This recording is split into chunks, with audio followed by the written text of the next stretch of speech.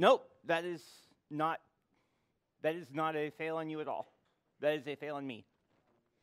Good morning, everyone. Welcome to Ansible 101, your tutorial for today. My name is Sneeringer. I will be teaching, instructing, blah, blah, blah, whatever you want to call it. My wife, Megan, is in the back. She is going to be the TA and handling all the logistics for this tutorial. As a note, as she just said, we have gone ahead and built an Ubuntu box for everyone here to use for testing as a remote machine. If you have your own box that you would prefer use, that is completely fine. But we've just built one to kind of make things easy on everybody. So that's what's going to be going on there. She will go around and be tapping everyone on the shoulder to get your name and get you your IP address and root password. You're not going to need it for about at least 20 to 30 minutes before we get to our first exercise. So don't worry too much about that. And we will be talking up here. So I'm going to talk about what we're going to be going through. Basically, I've divided the tutorial into two segments, both of which are going to take roughly half the time. The first segment is going to be exposition. It's going to be me up here talking, essentially. I do have some small exercises at various points during this period, which you'll be able to do by writing a very small playbook and then running it against the server that Megan is giving you. But they should be very, very quick. My goal is that this will take about an hour and a half. It's a little bit goofy because the break time is actually scheduled for 10:15 and not 10:30, which is what I would have expected. So I'm going to try to make it go a little fast. There's also some room for that to bleed over. It's not a big deal if it does. The second half is going to be a project. I have designed a project that I'm going to have you guys go through for the second half. I'll be coming around to help people with it as they. I'll be going around to help people with it as they have trouble. What I've done for that is I've figured out in English what all the steps are that you're going to have to go through to complete the project, and then you're going to just need to take the English steps and translate them into Ansible. By an hour and a half from now, you should have the ability to do that. And if you don't, then I'll be walking around to give everyone aid. During exposition, we're going to cover these things, and you don't need to know what all of them are yet. Playbooks, tasks, roles, templates, handlers, modules, and plugins. We'll go over them in order, and we'll spend about 10 minutes on each. Some will take longer than others.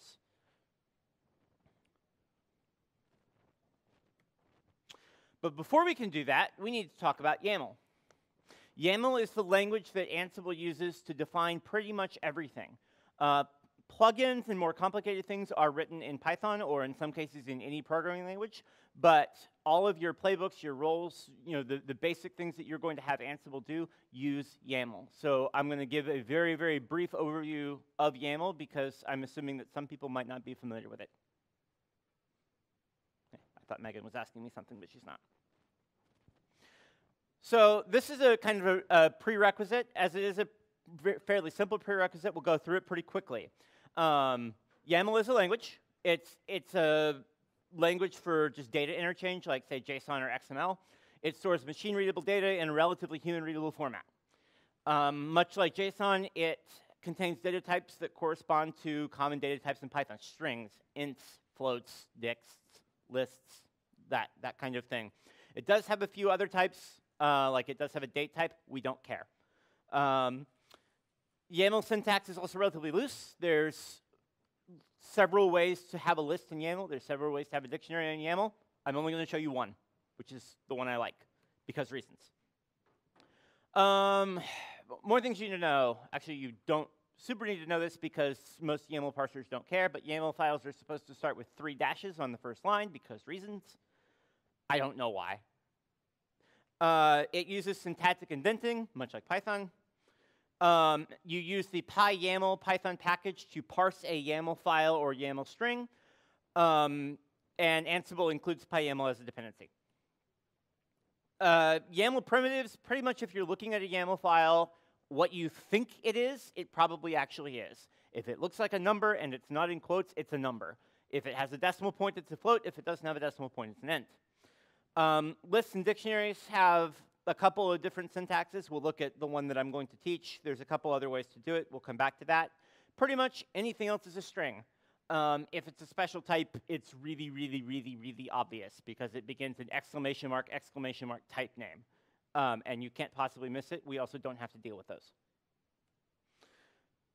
Lists in YAML, one item per line. Each line begins with a dash, much like if you're trying to write a bulleted list in Markdown or something, and then includes whatever the list element is. Elements can be any well-formed YAML type, so scalars, sticks, lists, whatever. You can also use square brackets, which make it look just like a Python list, but I'm not going to. So this is what a list looks like. List item, that's just a string. Strings don't have to be quoted in YAML most of the time. There's another list item. It's also a string. Then I have a nested list. Notice the syntactic indenting. So this says that it's the third element in the outer list, and then has two elements under it, and then this is the fourth element down there. It's exactly what it looks like. Note, however, that that blank hyphen is actually necessary for reasons that are probably relatively obvious. Dictionaries are also pretty simple. It's key colon value, one per line. Much like any other kind of dictionary, you can't repeat keys because that's what they're hashing. And again, any well-formed YAML value is okay. So this is a dictionary. I've got, and I should have had 3 dashes, and I don't, my bad. So I've got the key name, my name, the key location, and then as a sub-dictionary, a city and state of Pflugerville in Texas, which is where I live. I'm not actually going to talk about Booleans in YAML, but I'm going to talk about Booleans in Ansible. Ansible will interpret several different types of values as Booleans when they appear in playbooks. Yes or no is the preferred, it's the Booleans that appear in the documentation. 1 or 0 also work. True or false also work. The documentation uses yes or no, so we will also. Okay, that's all the YAML you should need to know. Really, you just need to be able to read it, and by the time you've read through a few of them, you'll be able to write it really easily. So now we're going to actually talk about Ansible. And we're going to start by talking about playbooks. Playbooks are at their most fundamental level, playbooks are YAML files that contain, at minimum, 1 or more hosts and 1 or more tasks. Hosts are the computers on which you are running your tasks. So where is this stuff going to be done? And tasks are, what is it that you were doing? Make sense? And actually, I should stop really fast and say, any questions on what I've gone over? Because I went over at least a decent bit. Anybody? Sure. I will make the slides available after the talk. I'll upload them to Speaker Deck, and they'll be available alongside the video. Okay, so hosts. The purpose of Ansible, I guess I probably should have opened with this, so forgive me for being a little bit disjointed. Ansible is server orchestration software. It's a way of saying, I want to do certain things on a bunch of different machines at once. Or more accurately, I want to get a bunch of different machines at once into a particular state. And I'll go over the difference between those two things I just said in a moment. So say I want to go install Python 3 on these 10 servers. That's the kind of thing that Ansible does, although usually much more complicated versions of it. So the host is the machine that's being operated on. In Ansible, the set of hosts available is called an inventory, and you actually have to specify your inventory. So what you don't usually do in Ansible is say Ansible space, and then the thing that you're running, and then the host name. You actually have to have an inventory file that defines the machines that you're using. There are ways in Ansible to have a dynamic inventory. So say that you have a AWS account or a DigitalOcean account or a Rackspace account or whatever. You can hook it up with those credentials, and it just knows about all the servers that are there. It can use the tags and such that are available within your account to tag things. We're not going to go into that in detail. For now, we're just going to use a flat file. So later, and we'll come back to this and I'll walk you through it when we get to our first exercise, you'll need to actually make an inventory file with your IP address that Megan is giving you. And it'll look something like this. It'll just be a flat file called inventory, and it'll have in your any format, an all and then an IP address. Why did I put this slide here? Because I'm not smart. Oh well, I'll talk about it anyway. So facts. So when you're running Ansible on a host, Ansible will determine certain facts about that host. So when you log into a machine, that machine has certain properties. It has a certain amount of RAM. It has a particular operating system installed on it. So, either say Ubuntu or Red Hat or Windows or OS X or whatnot, it might have 2 gig of RAM on it. It might have 6 gig of RAM. It has something free. Ansible actually gets a lot of this information and just makes it available to you in your playbook. And those kinds of variables are called facts. They're available just as any other available variable to your templates, to your to clauses that you can use in tasks. So for instance, you could say that you only want to do some kind of task if there's enough RAM free, as an example.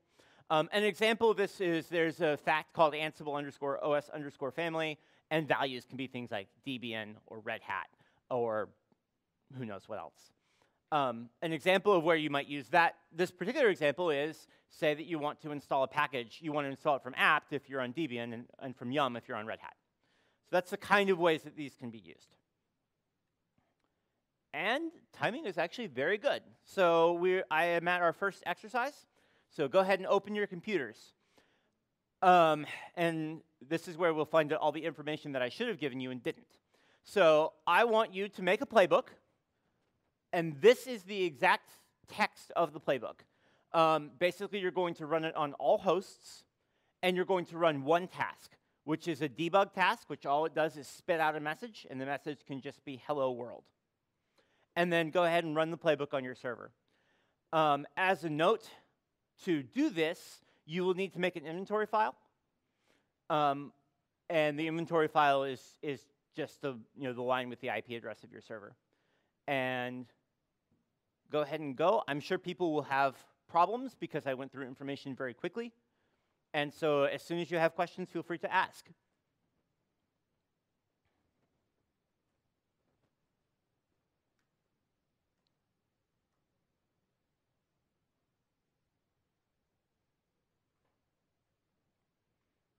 One thing I didn't give you that I'm realizing as I am looking at this slide is the command to run. It's Ansible-playbook.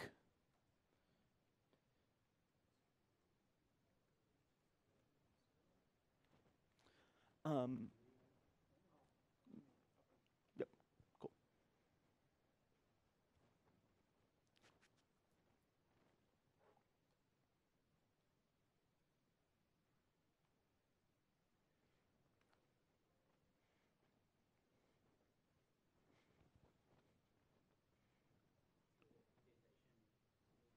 Yes, the indentation is significant. So I'll explain it quickly. YAML actually uses syntactic indenting.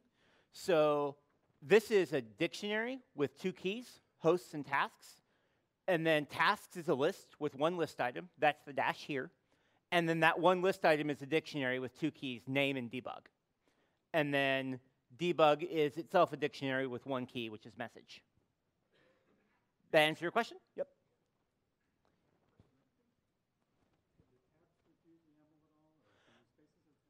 You can use spaces or tabs. I recommend spaces. And most of my examples are 2 spaces because slides. I don't have any particular bone in the religious war on that.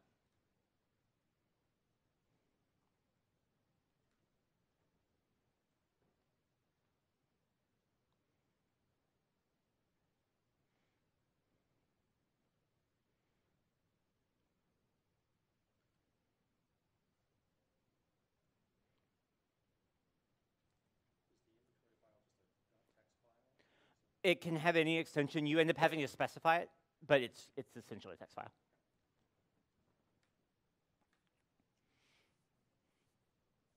The only thing is don't give it a .py extension because then Ansible will try to run it.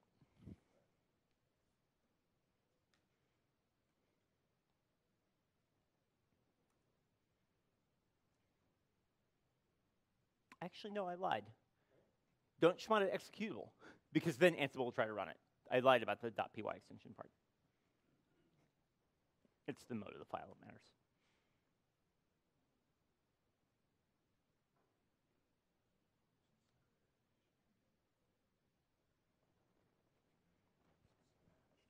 So that is the server, Mm-hmm. and I'm running it Ansible locally. Let me step around here.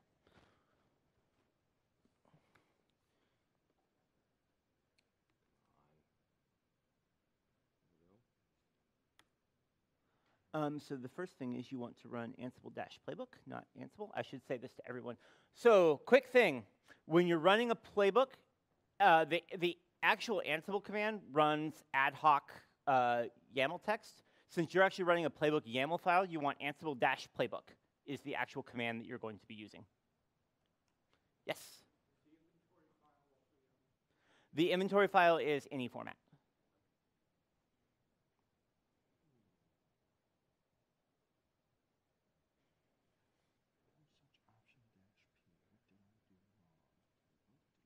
You have a dash right there where you don't want one.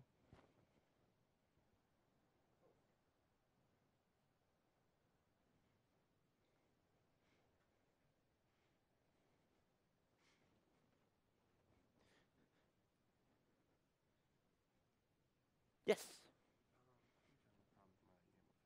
Okay, let me step around.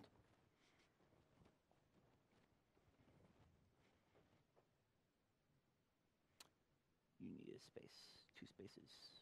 Yep, right there. There, good.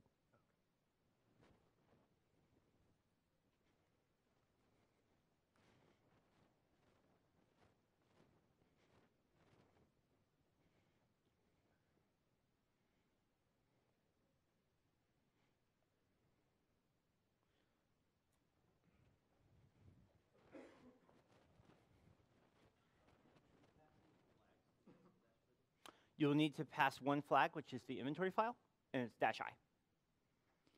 When you hit -S help. Let me get him first, because he... No, you're fine. You need 2 spaces in front of message. There you go. Perfect. Nope. Sorry, I'll get to you just a second. Yep, so you need 2 spaces in front of... One quick second. Okay, so 3 people have had this problem, so I'm going to point it out because that's on me and not them. This is an additional sub-indent here. Message message hello world is a sub-dictionary under debug. So you're going to want at least one additional space between debug and message. And someone asked me for something. You?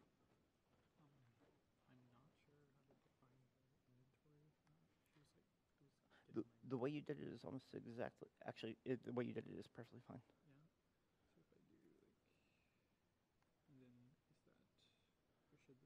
That looks good to me.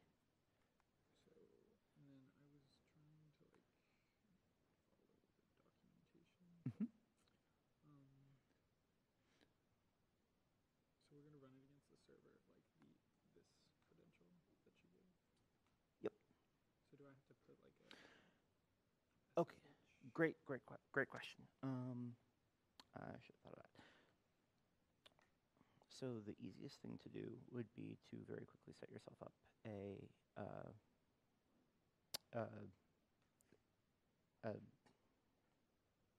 put your public key on that server. Okay. Alternatively, there is a way to specify the password in Ansible, and I will look up what it is. Okay. Because you're not going to be the first person to ask that, or you will not be the last person to ask me that.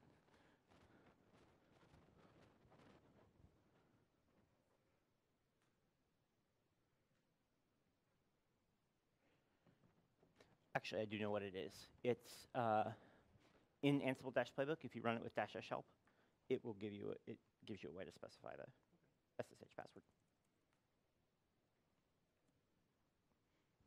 Yes.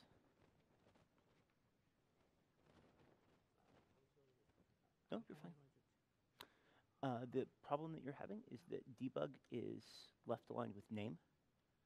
Oh, how can I run it? Okay. Where do I save this? You can just save it as. On my desktop, right? I'm sorry, I'm not parsing your question. I apologize. Where do I save this file? Anywhere, it doesn't matter. On my desktop. How can I It's- save it? How can you save it on your desktop? I'll run it on the server. So you okay? So I go. got this information. Yeah. Yep. So go ahead and save the file. But first, go ahead and fix your indentation. So you need the D in debug to align with the N in name. There you go. Okay. Okay. So now it's saved. So go to your terminal and type Ansible -playbook.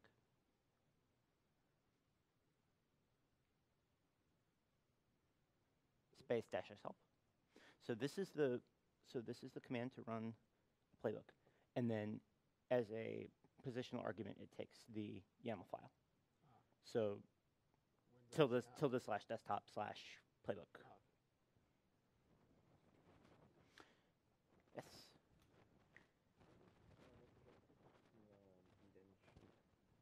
Related, but I'm not sure what I'm doing wrong. Okay, let's see it. Okay, at this point, I just want to make sure. Looks do we fine to have me. an Adler, Keith? Yeah, I can't. Do we have a McManus, Ryan? Go ahead and pop out of that.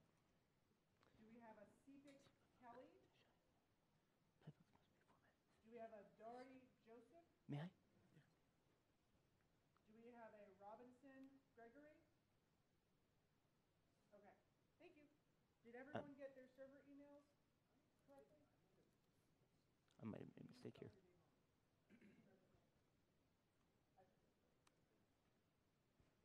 There we go. Okay, so I gave you.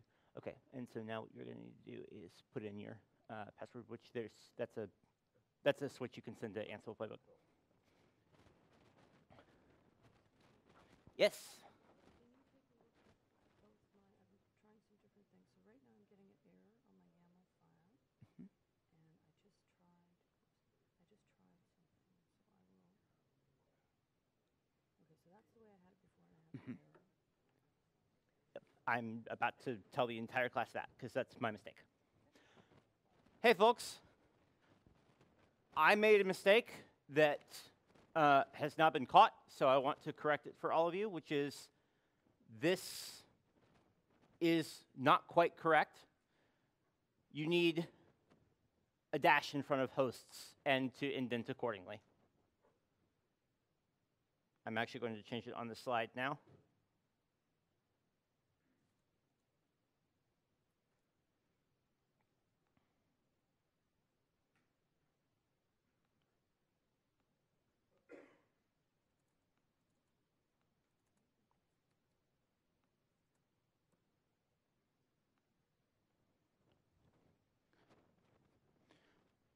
It is now fixed on the slide, and I apologize for the error.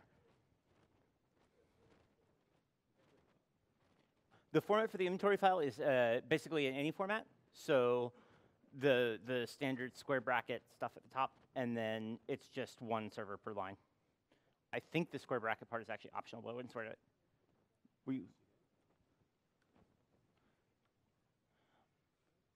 Right, okay, so, yep, so go ahead and hit -- help, and there's a switch to send the, you're gonna need to send it the root password, obviously, because it doesn't magically know it.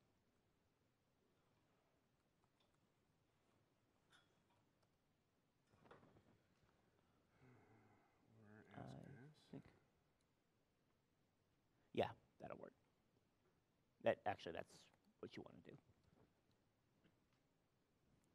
It's -K.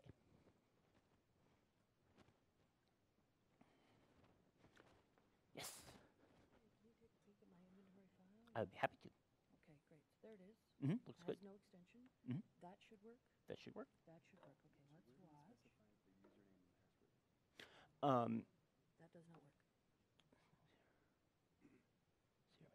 Where am I going wrong? Is that my playbook then? That's in your playbook. That's in my playbook.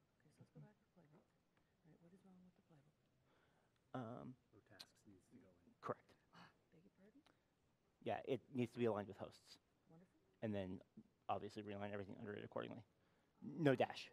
No dash. Well, it didn't help that I made a mistake on the slide, too, thus confusing everybody. We're getting a chance to learn. So in terms of like SSH credentials on the inventory file, where do they go? They don't. So just run Ansible playbook with -k, and it will ask you for the password. If you were to have a SSH passwordless, then it would have just magically worked. I think there actually is a way to specify it in the inventory file, but don't. If you would like to go ahead and quickly set yourself up a public key on the server, feel free to do it. I'm going to wipe the server at the end of the tutorial. So this again was what you just said. I should run this command with -k, and I Mhm. get prompted for And then it will ask you for your password, and then it will run perfectly. And it looks like other than that, you're probably done.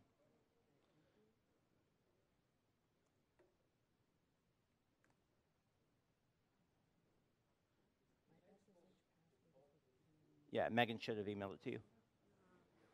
an email card. I'm sorry, did you ask me a question?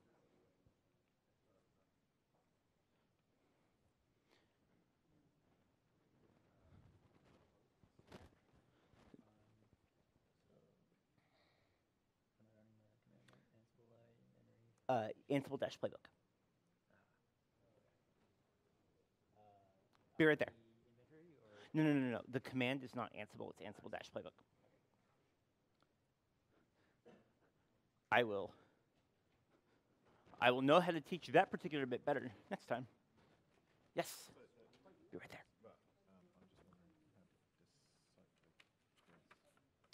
What the heck? So I ran it okay. This is just run. I just ran this as my user.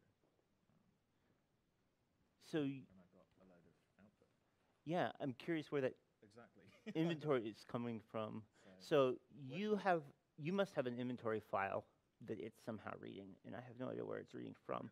Specify the inventory file that I had you write with -i, and So I just passed it like this. That's my inventory file. That I just Right. wrote. And so I use a -i. oh, where's? Sorry, could you cat me your inventory file? No, that's your playbook. Sorry, your inventory file. Oh, that's my. Oh, I'm still curious how you got that. You must have one somewhere that's environment variables specified, but go ahead and make one. So just like via inventory, and then it's just the IP address of the host that Megan gave you. Yes. So, what am I doing wrong? Let me see. Program Ansible playbook is not installed. Did you pip install Ansible? I just got the server. Remember Okay. I said I was one of the guys that said. And then Completely fine. Pip install Ansible. And your situation is going to be a little different because you're going to be running locally, but that's fine.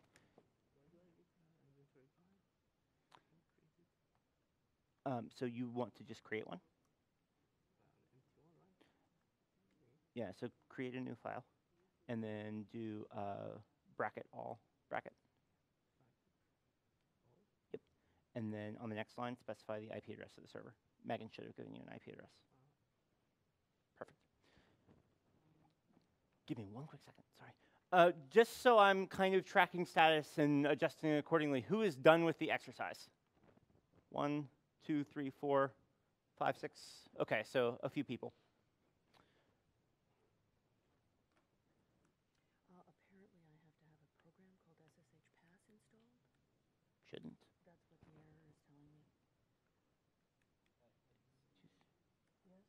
You're getting an error? I'm on Ubuntu.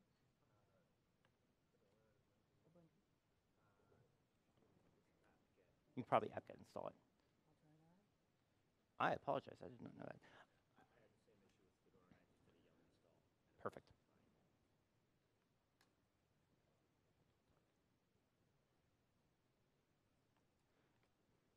For those who are not done, give me like one sentence things on what people are stuck on, so I can try to know if everyone's stuck on the same thing. I want to make sure to push forward. Doesn't recognize your host? Anyone else? Says I need to install SSH Pass. Okay, someone else just had that. Yeah, if you're on any type of Linux, it seems like you need SSH pass installed and you can yum or apt it. I did not encounter that because I was on a Mac. Not recognizing your host. Yeah. I don't. So that's the number that I was given. Mm-hmm. Here's my. Put bracket, all bracket, at the top of the inventory file. Okay. Like that? Yeah, but the word all between the brackets. Oh. Yeah. No host match. Ansible dash playbook is your command, not Ansible. Sorry. Sorry. No, you're not a moron. You're learning. There we go. Yes. There you go. Thank you. And now you're going to hit the problem that everyone else is having, which is you need to install SSH pass and use -K. Okay. Yes. I now have Sorry. application failure. No host match or all hosts have already failed aborting. So the obvious question I would ask is if the password is correct, but presumably you just copied and pasted it. Copy paste. So unless Can you go ahead and SSH root at that thing and make sure that password works? okay. I mean, just dumb check, right? Make sure it's, could be a, I have no idea. Yes? Getting this error, is that because it's trying to log in SSH into the machine? But where do you put the So you're trying to log in as your user. You probably want to log in as root, would be the first thing. So where do you put the user? You can put the user in the playbook itself. I'm a little surprised that it's not just defaulting to root, which is what I thought it did. But that might be a version difference or something. So go ahead and in your playbook, just do user : root at the top level. I mean between hosts and tasks, or it's a dictionary, right? So no, your user should be root, unless you're using a machine that isn't the one that Megan gave you. Yep, cool. And then no, it's still going to fail, but it will fail establishing connection for root, which is fine. The right one. Okay, I get it. Oh, a space, sorry. Yeah. I actually thought that was going to work because the syntax highlighting, but apparently not. Okay, so now we're trying to so now add -K, and it will prompt you for a password. Awesome. Thank you very much. And it might ask you to. Yes.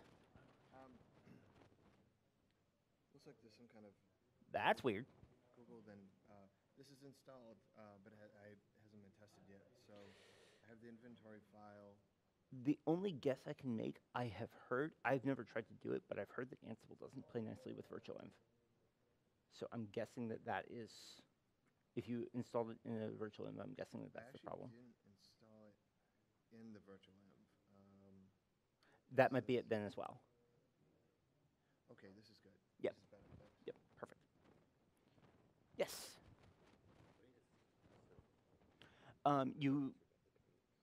You can use -K, which will prompt you for a password, or feel free to set up an SSH key on the server if you prefer. By the way, we're wiping these servers at the end of the tutorial, so if you want to do something like set up your public key on the server, please feel free. Whatever is easiest for y'all is fine. Mine still keeps saying authentication failure. I can SSH into it. You can SSH into it without a problem. So it's establishing connection for user Bill. You want root. So Is that wrong? I am not sure. Would you help for me, please? I think It was this, become user. Maybe I'm wrong. so the way that I know to do it, which is the way that I'll teach you because it's the one I know, is go to your playbook. Go ahead and you and one other person have had this problem, and everyone else has been on root. It must be a version difference.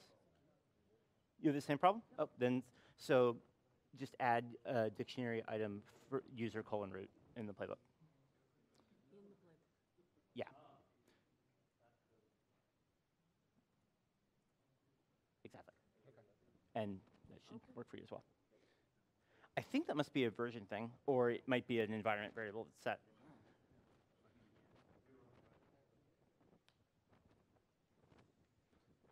You got it? Oh.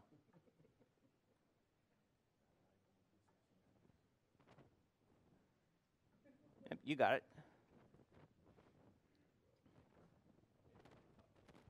Mm-hmm. You can do user equals root. You can do user equals root in the inventory file, or you can do it in the playbook. Either one.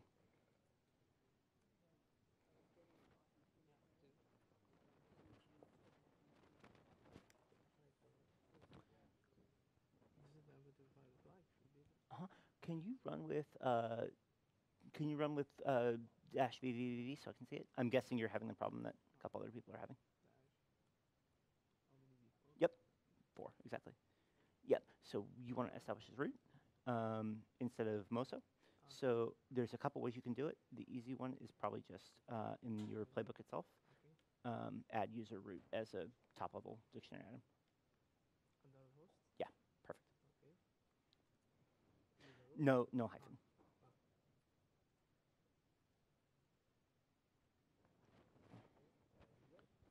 Yep, user colon root, or colon space root, colon.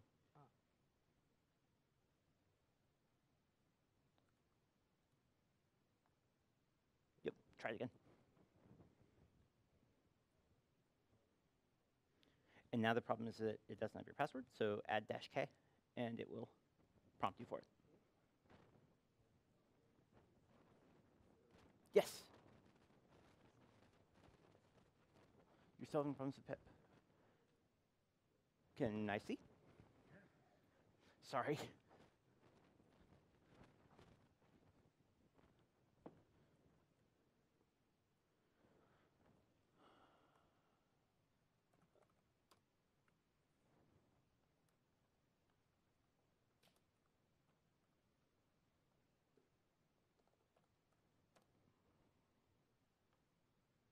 Oh. Oh, I tried Yum. That didn't work. I didn't know about this one. Yeah, apt-get's the Ubuntu version. Wait, what? Oh, helps if I spell it right. Spelling.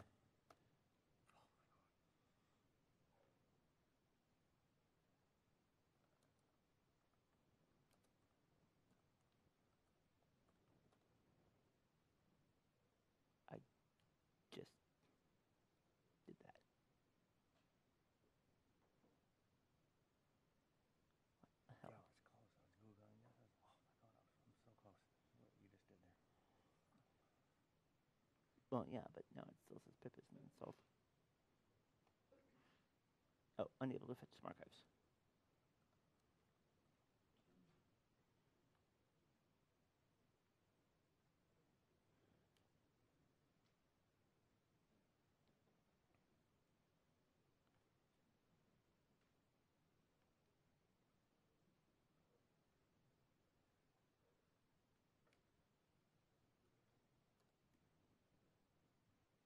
Oh, right.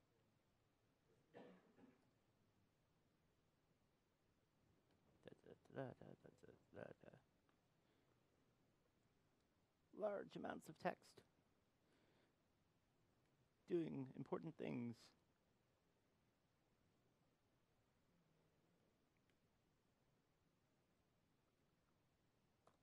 There you go.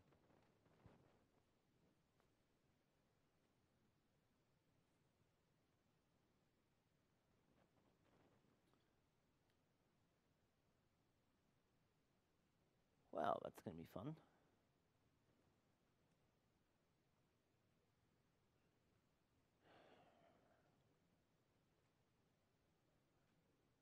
What the hell?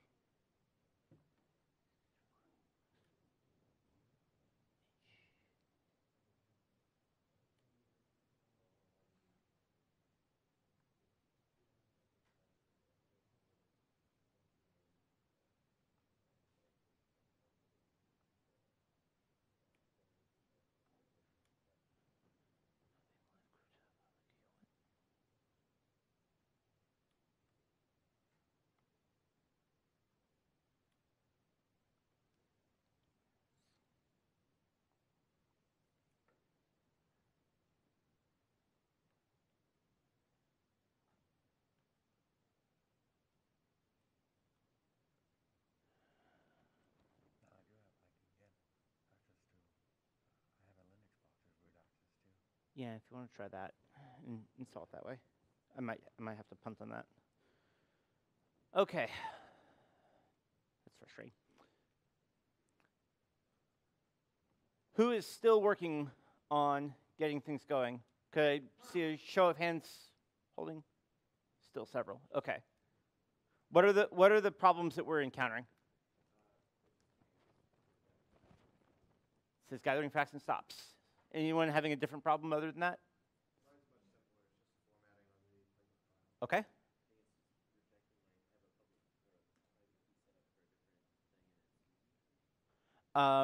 Did you run with -vvvv? It will give you pretty detailed output if you do.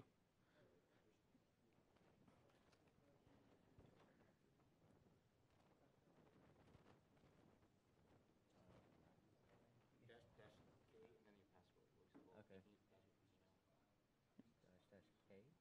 Just one dash. There you go.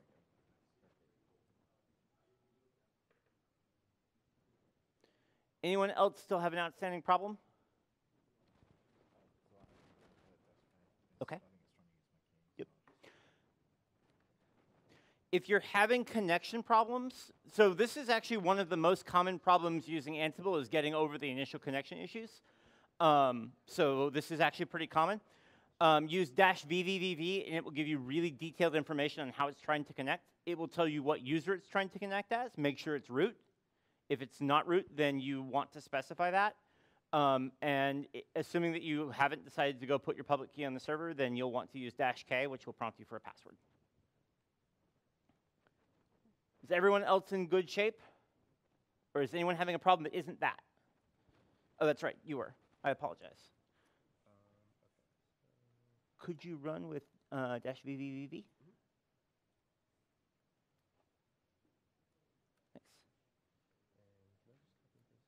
Yeah, should be able to.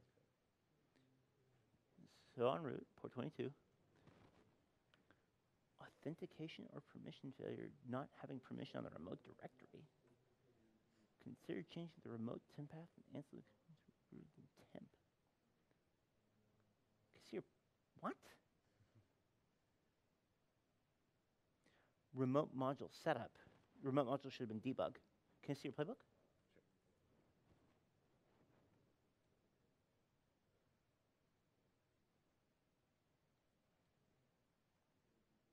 Looks like debug to me. May I see your command again? Example1.yaml.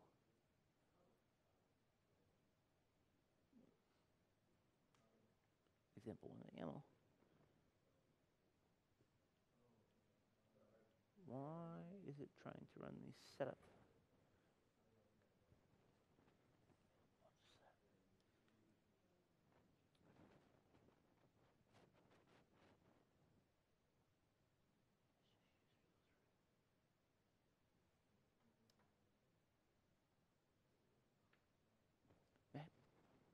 I'm just gonna futz with it real fast and see if I can.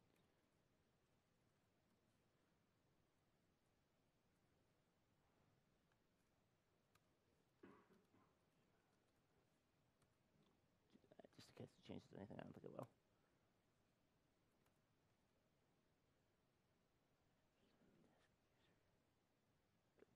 Should I?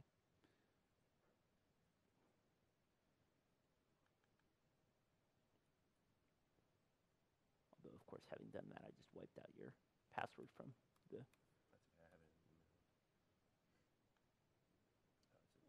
Oh, go ahead and grab it.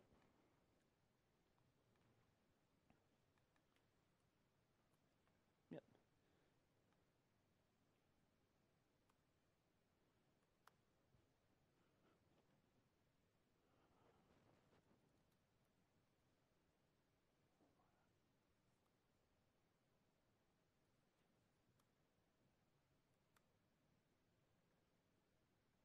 Changing password for root. Well, that's special. Oh, whoops.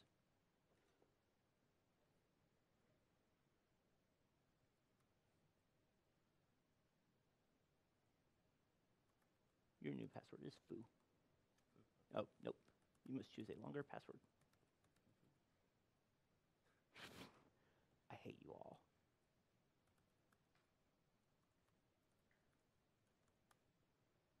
Interestingly, nobody else had that problem.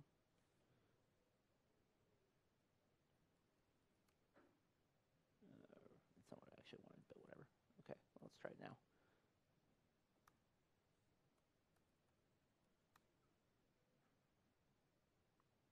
I have no idea. It works now. Foobar123. Feel free to change it to something else. Why you were the only person who it wanted to do that, I have no idea. Anyone else still stuck? You're still stuck. And you're definitely still stuck. You got it?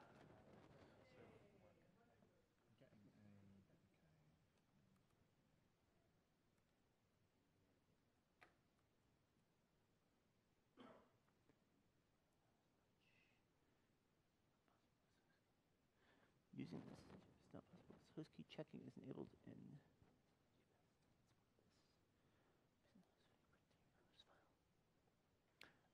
The thing that I would try first would be don't run it with sudo. It does the same. I tried that as a.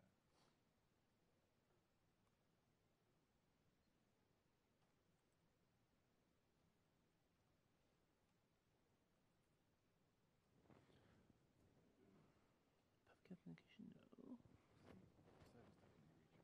Yep. Yeah. No, it's the authentication failure.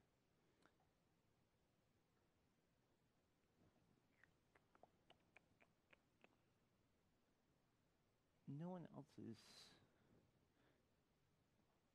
thing looks even remotely like that either.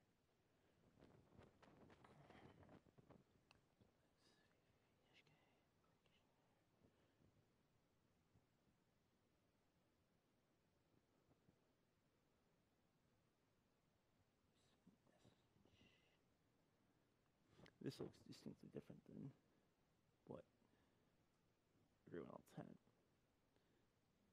Host key checking is enabled. Do you have a non-standard SSH config perchance? No, Nope. it shouldn't be. I think it's just a pretty vanilla CentOS. No, fair enough. Well,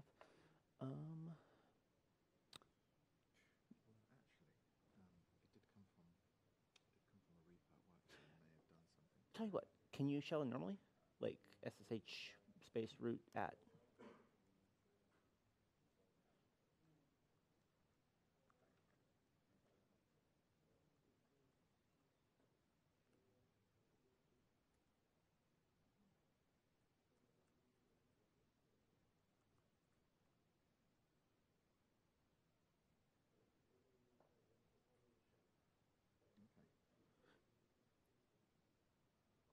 That might be what it is. He had that problem, and nobody else had, which was really bizarre. So I'll change So, the password. so do that. If that doesn't work, then the easy way to solve the problem would be to just stick your public key on the server. It looks like you typed it wrong. Okay.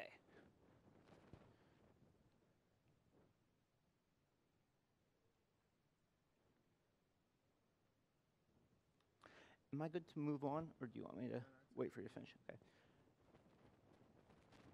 Okay, I'm going to go ahead and start moving on. It seems like pretty much everybody is done. There's a couple of exceptions. Is there anybody who distinctly wants me to wait? Seeing no hands? Okay.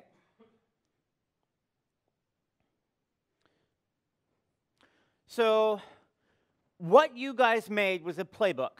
You had one host, which is your inventory file, and it had one task. And that task was basically debug output. It had debug colon, and then it had a message that you just sent, which was hello world.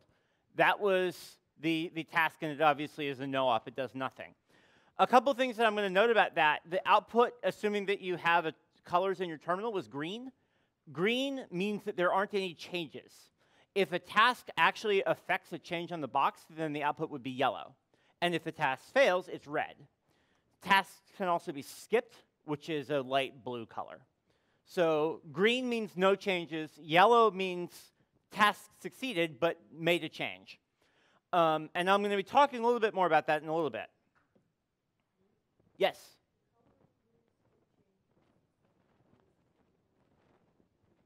No, it's a lighter. It's much lighter. It's a cyan blue. So she asked a great question that I'm going to repeat into the mic because I don't know if the video will have gotten it. The debug output, many of you had to look at debug output to figure out network things, getting your password in and all that kind of stuff. That was a very dark blue color. The skipped is a much lighter blue color. It's a cyan. Okay, so tasks. A task describes a state which shall have obtained on the machine.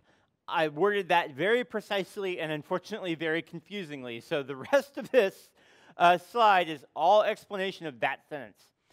So who has heard of the word idempotent? More than I thought. Well done. So tasks are intended to be idempotent, which means that if you run them more than once, they don't do anything if that state has already obtained. So a task doesn't really actually mean, hey, remote machine, go thou and do XYZ. A task does mean, go and ensure that X is done. If it is not, which means, of course, if it's not done, do it. If it is done, do nothing.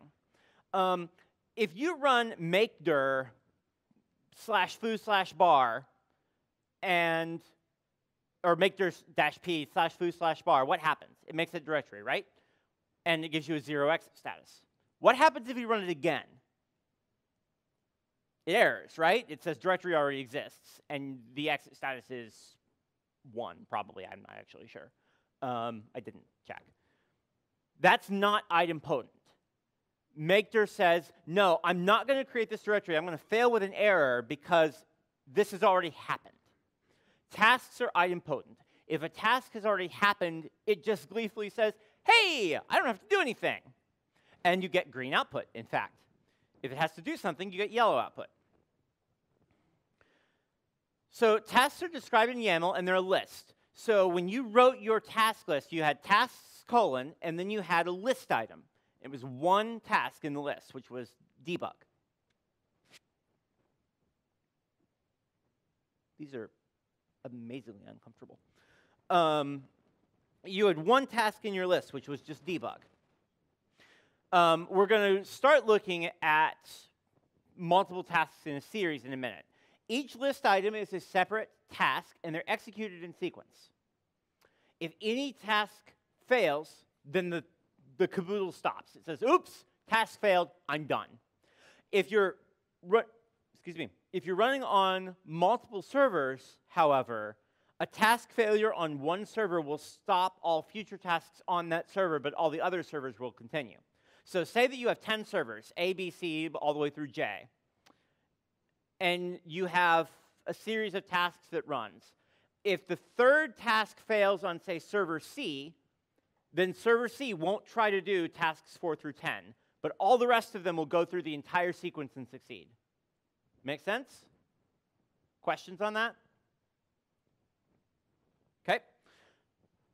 So tasks always have a name, which was hello world in the task that you guys wrote a second ago, and a dictionary key for the module that the task is using. We're going to talk about modules. If you go to the Ansible documentation, which is docs.ansible.com, the 4/5 of the documentation is just documentation on every module. It's a list of modules, and modules basically encompass the stuff that Ansible does. And we're going to look at a decent number of them just by way of example. So this is an example of a slightly more complicated task that is more representative of what you might actually want to do on a server. So what this task does is it ensures that a user exists on the machine. So the task has a name, and this is freeform. This is essentially kind of sort of a comment. If you look at your playbook runs on the exercise I gave you earlier, you would have seen it say "Hello World" at the top in white with a bunch of stars. The name is where that comes from. Here we have user because it's using the user module. The user module in Ansible is for, well, making users, creating users on the machine, adding them, deleting them, changing their passwords, all that kind of stuff. Well, what is this going to do? Well, it's going to create a user. It's going to give me the home directory of /home/Luke. We're going to assume that this is not a Mac. It's going to give me the username of Luke. It's going to set my shell to /bin/bash and not sh or whatever the default is. State present. I'm going to talk about this more in a minute. So state is Ansibleese for what is the action being done. If you've come from another orchestration tool like Chef or Puppet or such, usually it's something like create user. In Ansible, it's what is the final state that the user should be in. It should be present on the machine. It should be there. If you wanted to delete the user, the state would be absent instead of present. Does that make sense?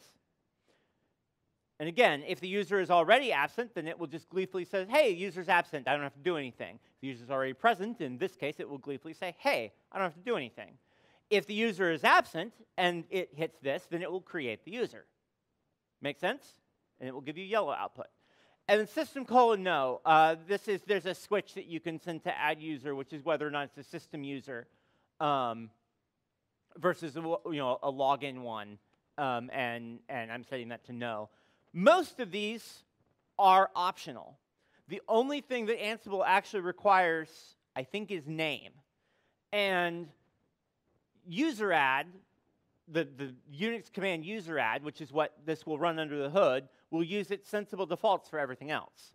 So it will say, okay, if you just type user /sbin/user add space Luke, it knows what the home directory is. It will default to a shell. It will use bin/sh on every system I've ever used. And it will not be a system user. So this doesn't need to be there. This does because I don't want the default. And this doesn't really. However, remember that explicit is better than implicit. So there's value in having some of these things, although system no probably is really not doing anybody any good. And then the other thing I'll mention about this is that remember that Ansible is often used to configure machines that aren't necessarily all the exact same OS. So what happens if one of your OSs defaults the shell to bin/sh and one of them defaults to bin/bash? If you don't include the shell, then you're going to get different things on different machines. And you really want to have them be as similar as possible. So something like that's valuable to include. Most Ansible modules do take a key called state. There's almost always a default, and it's almost always present. I would like to soapbox encourage you to go ahead and specify that. I think it's valuable when you're reading playbooks later, but there is a default, and it is present almost all the time. Does anybody not fundamentally understand what this task does? Questions? Do you think that you could write a task making relatively simple modifications on this? Okay, hopefully so. Okay. So that task would run all the time. Now again, it's idempotent, so usually it does nothing. Once the user is created, the first time the task runs, it's done. But sometimes tasks are more conditional than that. Maybe you only run them in certain cases. Say that you have a task that only runs on Debian and Ubuntu. I can give you a great example for this. There's a module for apt. There's another module for yum. They're not the same module. If you're using the apt module and you try to run it on a Red Hat system, what happens? Yes, task fails. Red, oh no's. It won't work because Red Hat doesn't have apt. Similarly, if you try to run the yum module on an Ubuntu system or a Debian system, what's going to happen? The exact same thing, because yum isn't on Ubuntu systems. So in that case, and I'm going to show you an example of this in a moment, you would need to tell it, hey, I want you to install this thing using apt, but only do it if I'm on an Ubuntu box or a Debian box or something with apt on it. Another case is maybe you only want to run a task if a previous task had a certain result. That does happen in Ansible reasonably frequently. I see you doing something in the back. She's excited about that. Or maybe you just want to run it only if the moon is made of green cheese. If you can find that Ansible fact, then you can use it. It's not really there. There's a key for this in tasks, and it's the when key. And it takes an expression, and I'll talk a little bit more about expressions later, but for now I'm just going to show one and hand wave and say, this is an expression, believe me. And it will skip the task if the expression is false. That comes back to that skipped, remember where I said it would be in light blue? That's where this comes in. So I'm going to be talking about templates and such later. Templates use Jinja. If you've used Jinja, is a templating engine written by Armin Ronischer. It's basically a strictly superior implementation of DTL, the Django templating language. That's what Ansible uses. You don't have to encode it in the curly brackets. Ansible will just do that in this case. So here's an example of a task that has a when clause, and it's in fact the apt example. So again, this is my name. This is essentially a free-form comment. What am I doing? I'm installing Python 3. I'm using the apt module. So it's going to use apt-get underneath the hood. What package do I want to install? Well, I want to install the Python 3 package, which is what it's called in, at least in Ubuntu, and presumably in Debian as well. What's the state that I want it to be in? I want Python 3 to be present on the box. If I said state absent, then that would obviously apt-get uninstall the package. Make sense? But here's the thing. I don't want this to fail if I run it on a Red Hat box. So I have this when clause. When Ansible OS family, which is the name of the fact, this is something you'd have to look up in the documentation. When Ansible OS family equals the string Debian. Yes? Why doesn't the app? You next.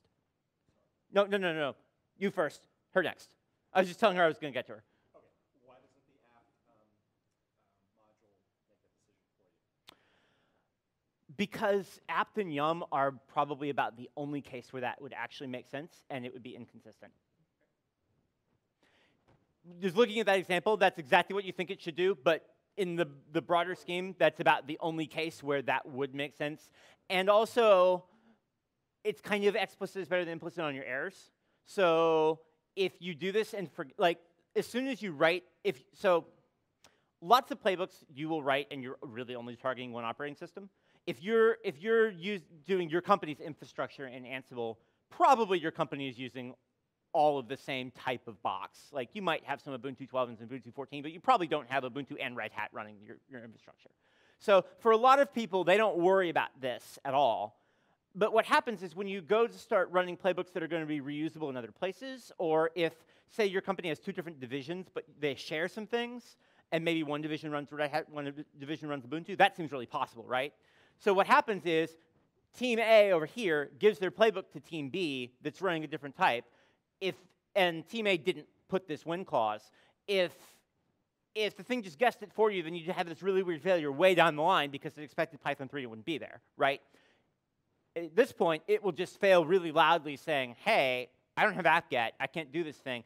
And as soon as you actually write this when clause in this example, you as the person writing the playbook is going to go, okay, I need to handle this for Red Hat too. I'm going to have something right underneath it that says, install Python 3, yum, same thing.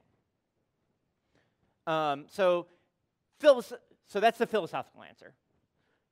You had a question?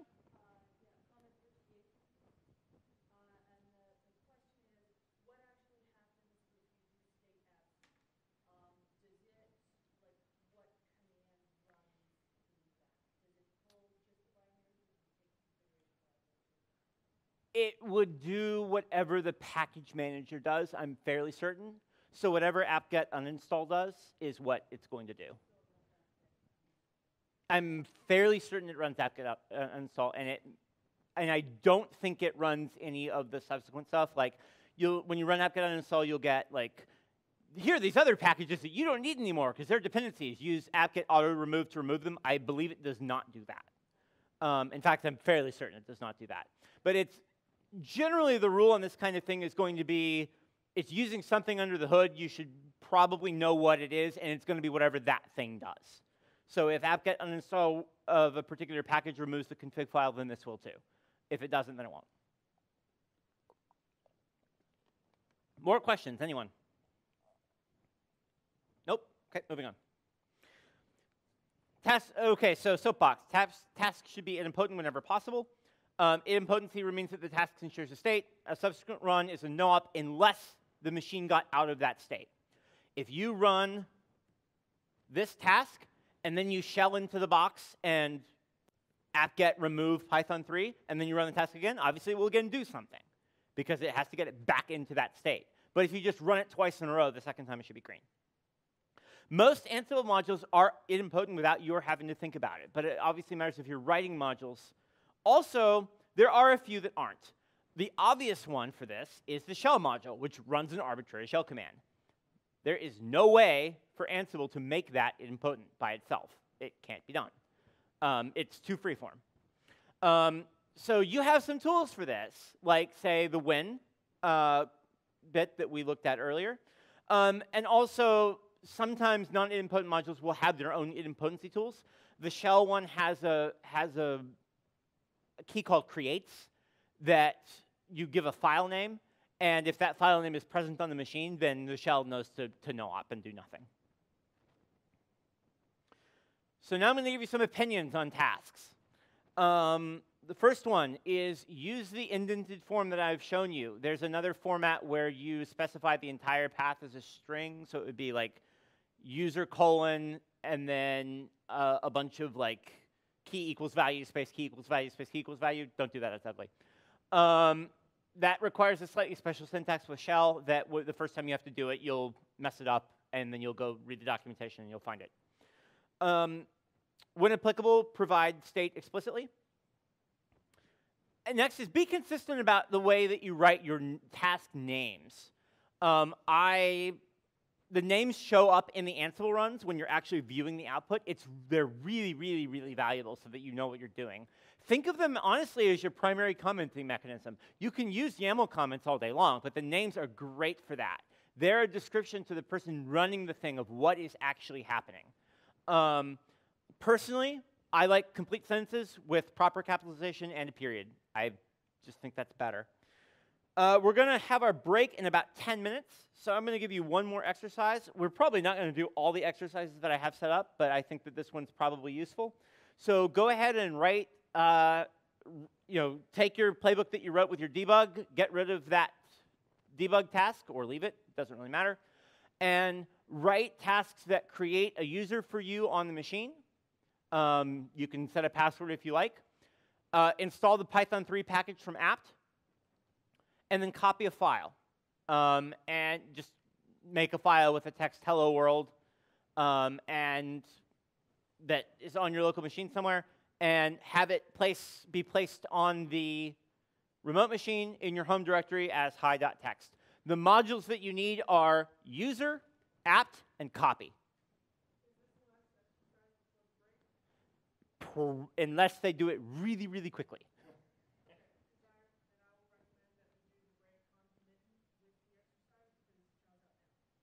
It was not supposed to be out for 10 minutes.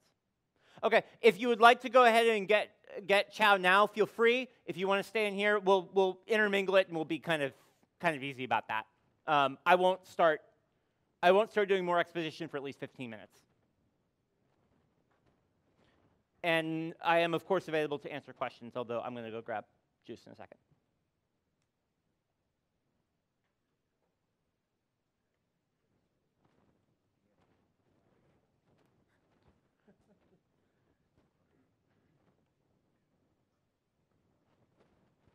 Sorry.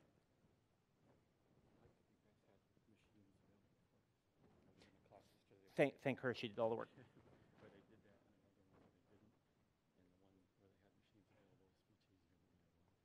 Yeah, thank her, she did all the work. On an iPad in the back. Create droplet, create droplet.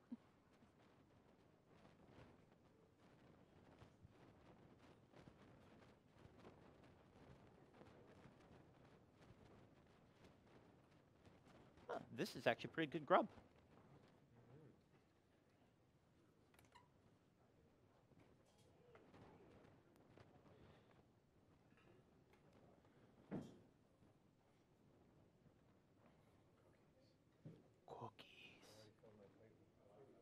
Yeah, I think I'm going to go with fruit.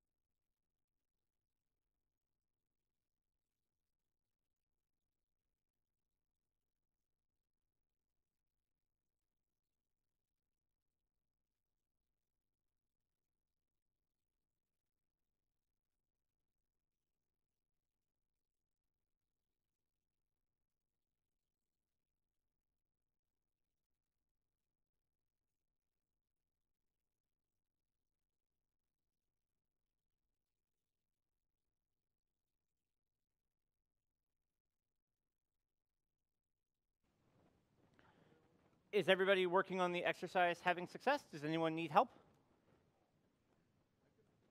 Run the first playbook just fine, and then when I try to run the new user one, which You forgot the hosts. yeah, I didn't see that in example.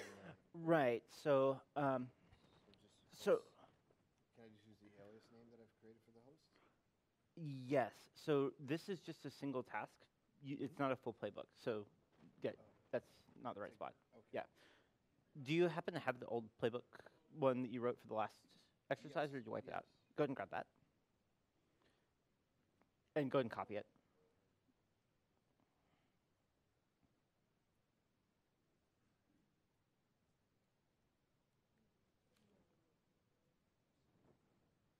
I'm going to let him trickle in.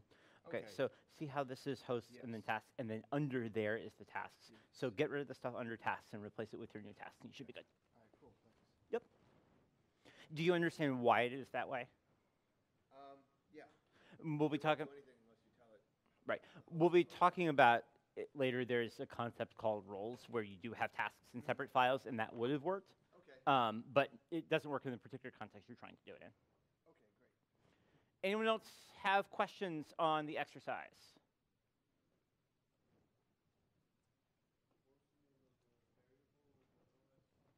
Ansible OS family. And if you were trying to run this against a Red Hat system, then just replace app with yum. And it should work just fine. You don't actually need the when clause since you're not trying to run it on, but if you just want to have it there for your reference later, then that's not a bad idea.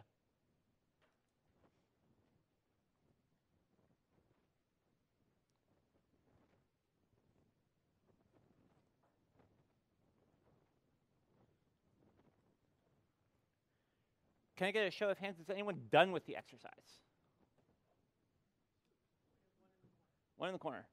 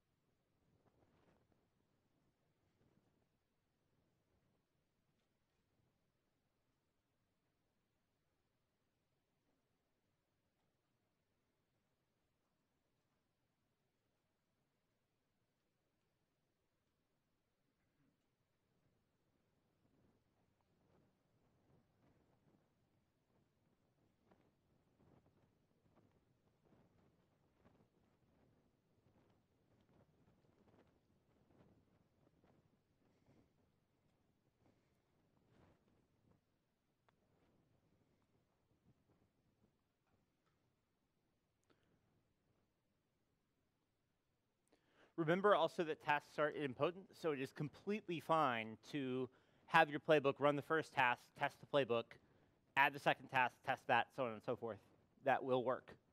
And there's nothing wrong with doing it. In fact, it is a very good pattern.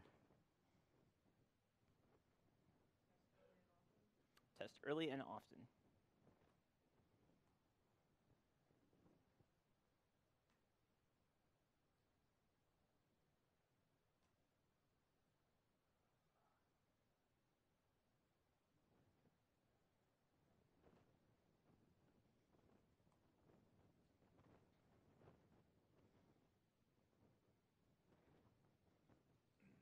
Mm-hmm. So probably a YAML formatting error. User needs to be next to name. So just backspace twice. Oh, okay. And it's not that picky. I have to line the others back, right? It's just, much like Python, it doesn't have, like within each one it has to be the same, but that's it.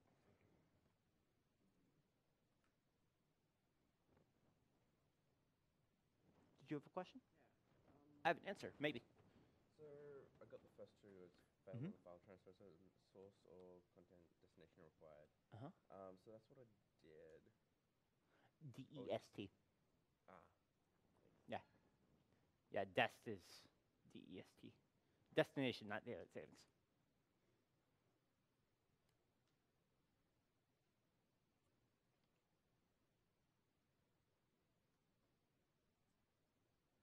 Wow, that fat gather takes a while. It's real slow for some reason.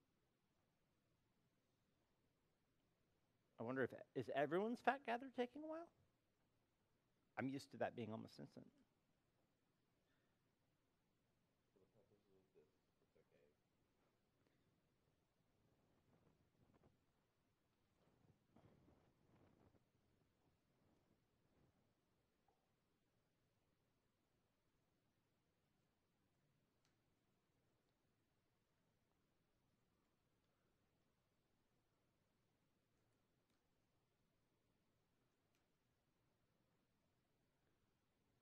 There we go, finally.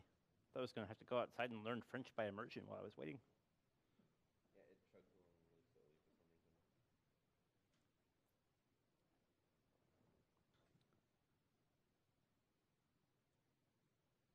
Your tasks are taking forever too. Are people, is anyone else having really slow fat gathering and task running, or is it just one person? Yours is slow? I wonder what the difference is.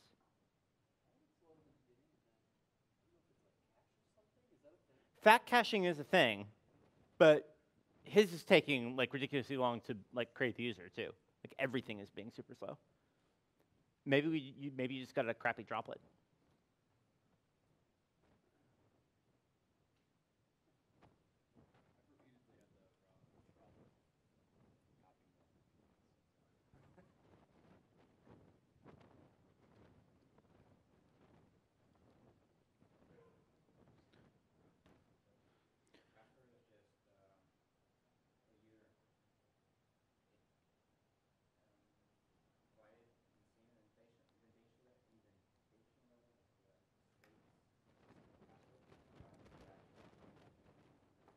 Let me see. Okay, so GitHub, yeah, so this needs to be salt attached. So that was a mistake for sure. But this guy says password equals password. So do I put it like this? You do it exactly the way you did it. Yeah, except Yep. I need to hash this. Yep. So what's happening there is the documentation is showing you a different format. So you could have done user colon space home equals name equals all space separated, but don't do that because it looks really ugly when you have more than about two things. But yeah, what you're looking at there is that's an alternative format that does also work. I probably should have shown it on the slide. So yeah, that's what I was just telling him. So that's an alternative format. And I recommend doing it my way. Well, it's more when you have like, I use Sublime Text, but I have like drastically edited my team language file. Like really, really, really drastically at this point. I write a lot of Ansible because I work there, and I do an insane amount of like weird things. So I've got stuff say it's like if it's when it knows it's Genja, that kind of stuff. I just want to understand if I have the ID tag, so you named the particular task and then you specify the module and then give it parameters. Mm-hmm. Does that seem correct? That's correct, other than you need a space after the colons in name and state. But other than that, you're completely good. Mm-hmm. For those using Sublime Text or TextMate or anything that uses TM language files, the default TM language file for YAML will not complain if you don't have a space after your colon in your dictionary keys. You, however, do need it. It is not valid YAML without it. You do have to have a space after your colon.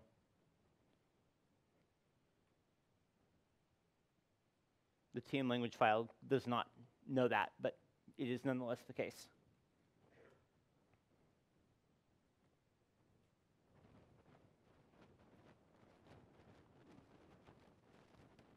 Yep. Created a user successfully, but I'm running it with all of the feedback so I can see what's going on.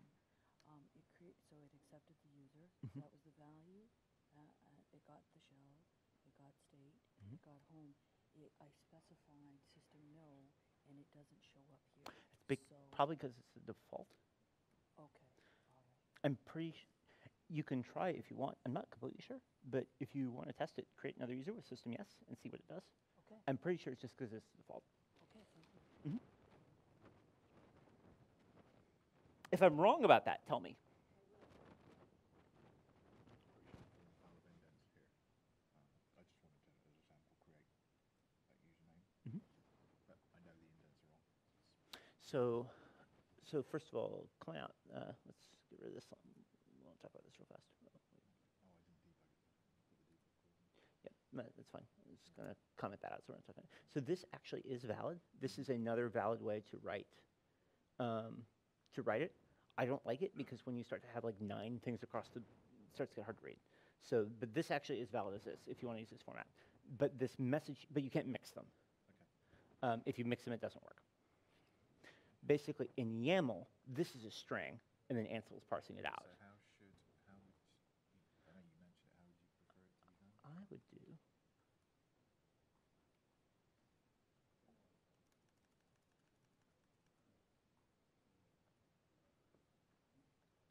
Python 3 is the name of the package. That is the way that I personally do it. Now, I will mention that is an opinion.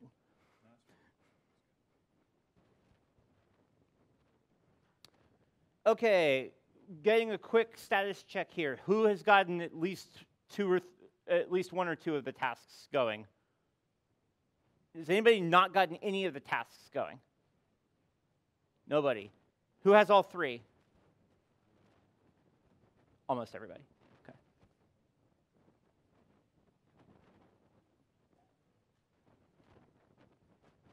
Anybody not have any tasks last call? I'm going to go ahead and move on. Does anybody not want me to move on?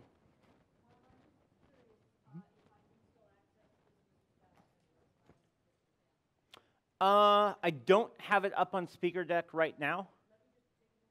Yep, go for it.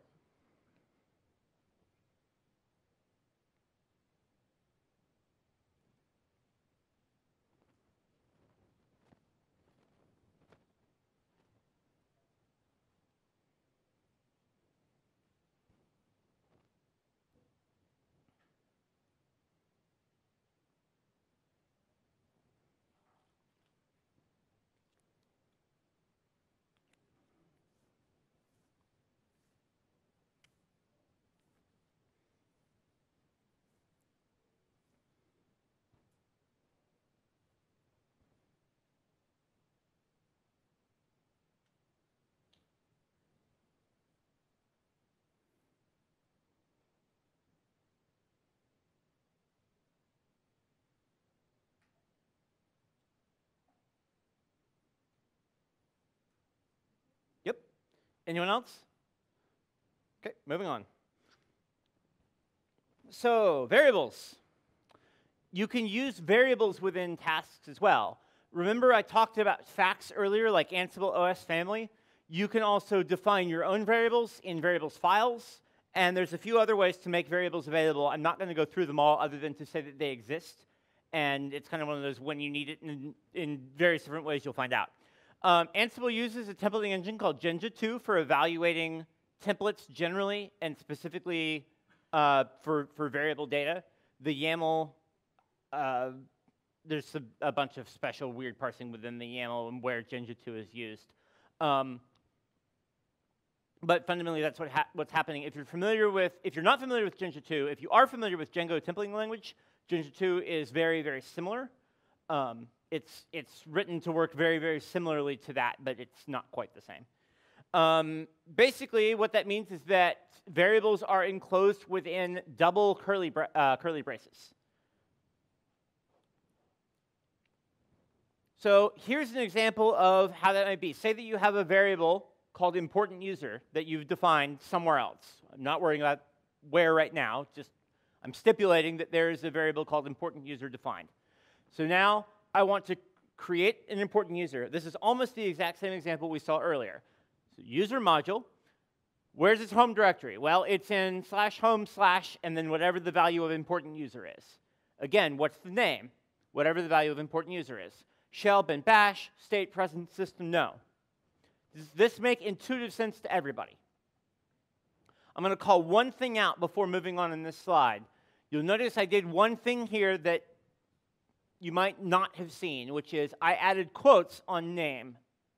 See how there's a quote here and here.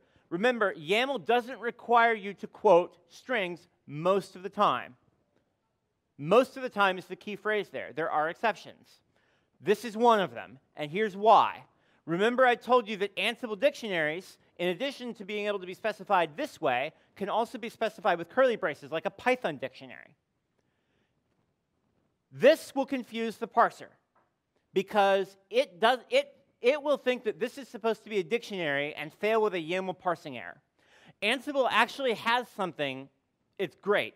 Ansible Playbook actually has something that will check for this exact problem and give you a very useful error message if you forget. So if I didn't have these quotes here, you would fail with a parse error, and it would say, it actually says something to the effect of, this is a pretty easy one to fix. It will give you the line number of your file and say, go quote your string. It happens so often that there's a big special check-in for it. But it also happens so often that I'm going to point it out. That's the only case in where you need it. If it's a variable within another string, like here with home, I don't have to do anything. The reason why it's necessary here is because the brace starts the value. And so the YAML parser sees it and says, dictionary. Make sense? Yep, question, go. No. Yeah, no, not even remotely. Combination of personal style and makes it easier to see where the variable begins and ends within the string. No. Okay, so I talked earlier about conditional execution. I'm bringing it back up again because I want to talk again about variables.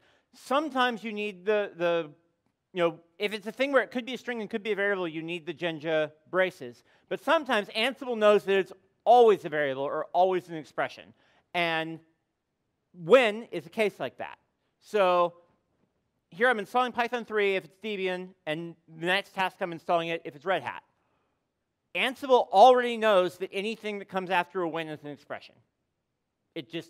There's no other case where it makes sense. There's no value in saying when string.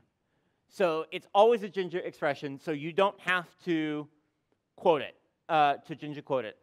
I am fairly certain that it will still work if you do, but you don't have to. Oh, that was someone outside. I thought that was someone asking a question. Okay, loops. Ansible provides a decent number of looping mechanisms and also provides ways to specify your own. The most common one, and the one that we're going to look at here, is with items.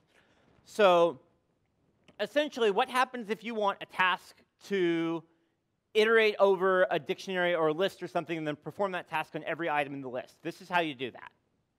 It's possible to write your own plugins to provide data to loop over. These are called lookup plugins. We'll get to those later. Loops define a variable called item, spelled I-T-E-M.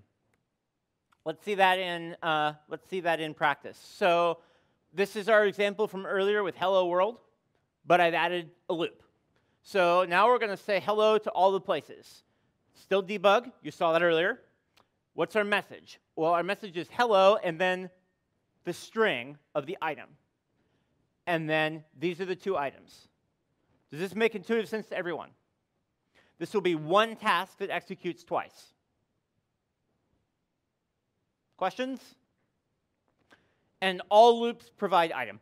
That's just a rule to learn. That's what it provides, is item.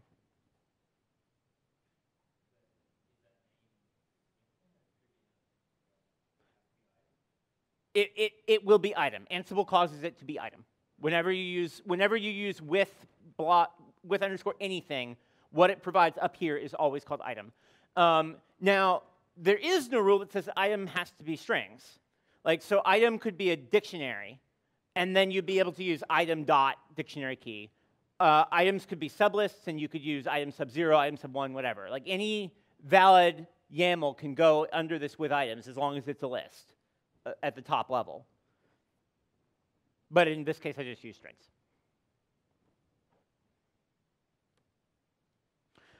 Usually, loops perform the task a separate time for each item with a loop. You would get 2 debug messages on that previous example. There are a few occasional exceptions. The apt and yum modules in particular, and the pip modules are smart. So it knows that you can just run the apt command once and have a space-separated list of all your items. So if I had done apt : package variable item with items Python 3, Python 3-dev, and Python 3-pip, it would run apt-get -y install, and then in a space-separated list of those packages. So it would run the command one time. Make sense? You don't really even need to know that. It's kind of an under-the-hood optimization, but that's how it works. OK, so next exercise. I'm going to not spend too much time here. So if you think you need more, you might want to go ahead and write this down. So modify your tasks from earlier to have a loop. So create a user for yourself and for me. My name is Luke, in case you don't know.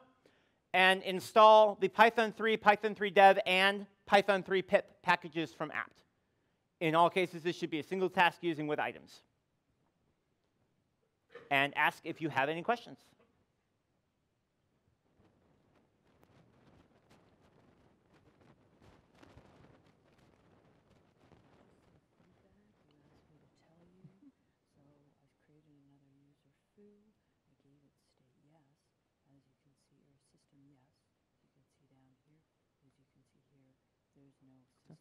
I don't know why that is. Okay, all right. I have no idea. Okay. Mm-hmm.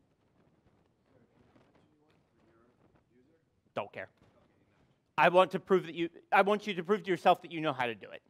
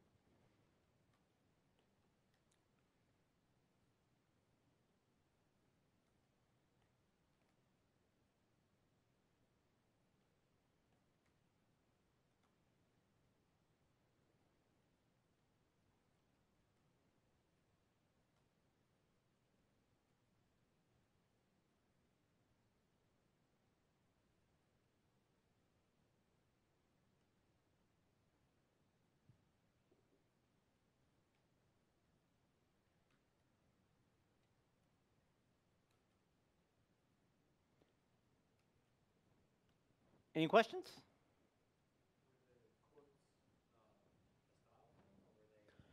You need the quotes if the string starts with the variable name, with the variable.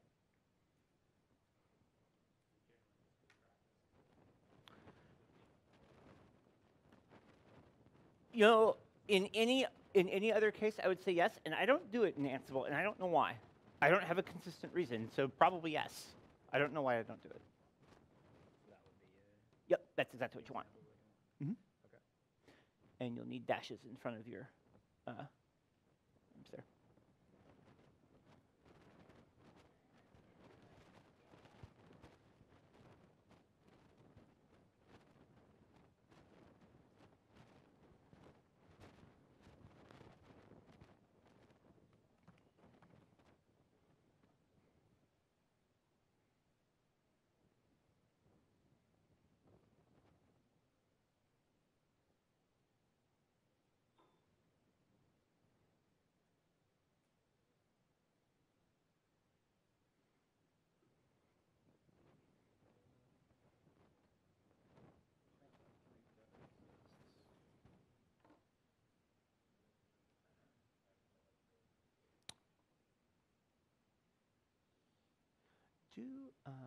Do apt-get update and see if it Okay. on your Oh.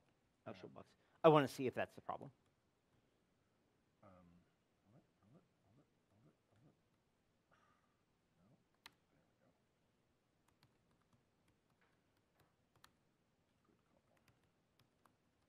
Good couple. It's doing stuff.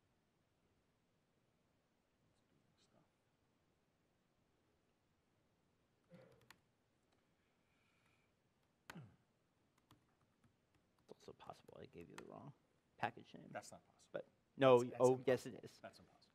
Cannot be the case. Okay, 2 users.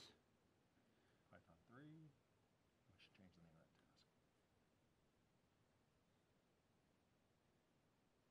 I'm imagining there's a apt-get update module.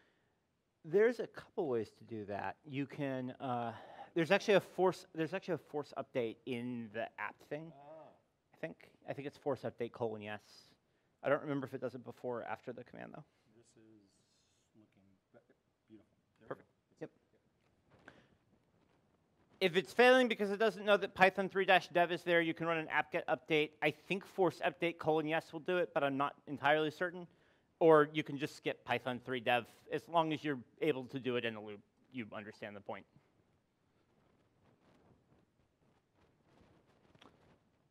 Yes?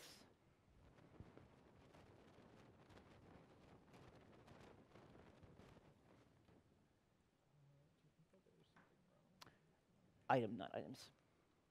Singular. No. Items there, but item there and there.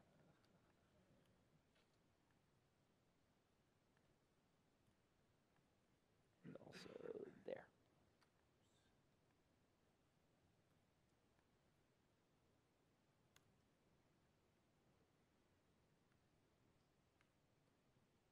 You're good? So I'm specifying item here. Then when I run it, I get item is undefined. May I see your playbook again? Sure. Your with items is actually de-indent that. Oh, okay. Yeah, it's not an argument to the module, it's an argument to the task. Right.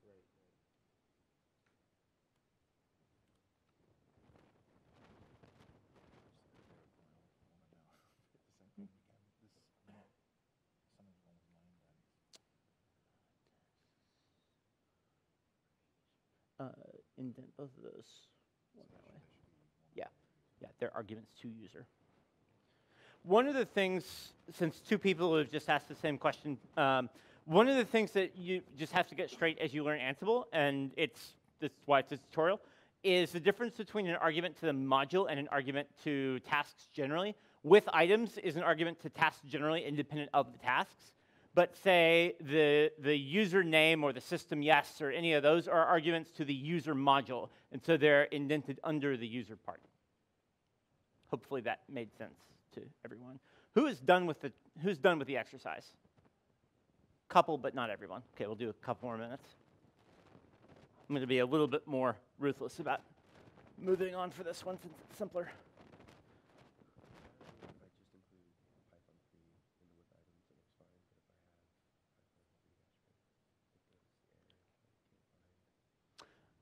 So you're having the same problem, which is you actually just need to run apt-get update on the box. I think force update. I think it's force update equals : yes, but I wouldn't swear to it on the app. There's a way in the Ansible app module to do that as well. Update cache : yes. Thank you. Yeah, update _ cache : yes.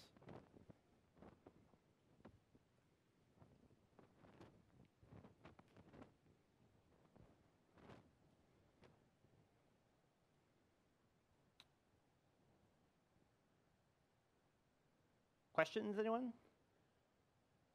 Having fewer questions on every exercise. This is probably good, I think. Either that or everyone's giving up.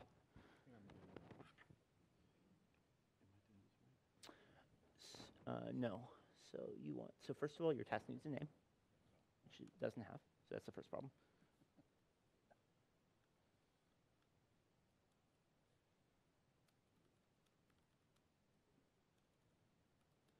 And then the next thing is action is not how we're doing this. We're doing it like that. And back one. There you go. And then take that, the package and the state.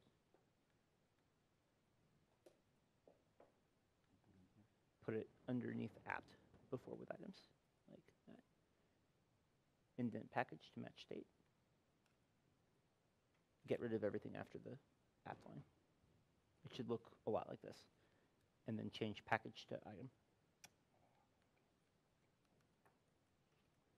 And quote it. And put it in quotes. Because you don't dictionary thing. And then get rid of your trailing code in there. There you go. That should do it. And you probably will also need update cache : yes sent to apt as well for the same reason that everyone else has. Yes, you can ask me a question. I might even have an answer. With items needs to be dedented. It's an argument to the task, not an argument to the module. So in both cases, dedent with items. Nope. There.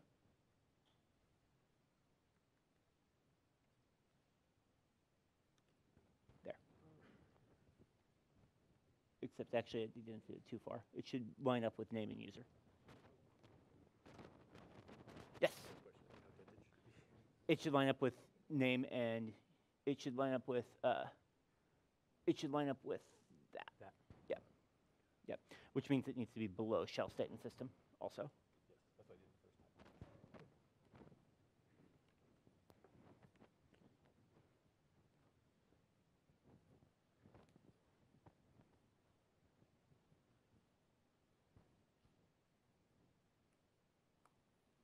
Questions? Any more questions? Show of hands, who's done? Okay, that's enough. I'm going to move on. Let's talk about roles. Roles are Ansible's mechanism for packaging and grouping things together in a useful way, and in particular in a reusable way. Roles are able to be nice, if they're done well, can be nicely and neatly moved between different projects. So roles are Ansible's mechanism to provide reusable content. Roles must contain tasks, because otherwise the role makes no sense. And they may contain other things, such as handlers, files, and templates. Excuse me a moment while I fight with my mic. I haven't talked about handlers yet, but I'm going to. Files and templates are exactly what it sounds like. Basically, they're a way of having files and templates in version control that are going to go on your servers. Roles give you a way to package those together.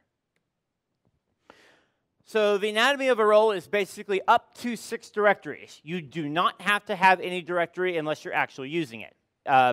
Having it not be present won't be a problem. You obviously do need a task directory because you need tasks. And then you can optionally have a handlers directory, which is for your handlers. Again, we're going to get back to that. Defaults and vars directory. Both of those do the same thing. It's a place to store variables. I haven't really gone into what the defaults and vars directories do, but you can have a main.yaml file that defines any number of variables. And you can potentially do it with some additional granularity, like have an ubuntu.yaml file, which would only take effect on Ubuntu, that kind of thing. That's all covered in the documentation. And files and templates are for, obviously, files and templates. Yes? Vars wins over defaults, is the difference. Other than the files and templates directory, all of these directories will contain a main.yml file. One thing is a lot of you guys have been using .yaml as your extension. That will matter at this point because I'm 90% sure that it is main.yml. I'm definitely sure that main.yml works. I'm 90% sure that main.yaml does not. Not completely sure, but mostly sure.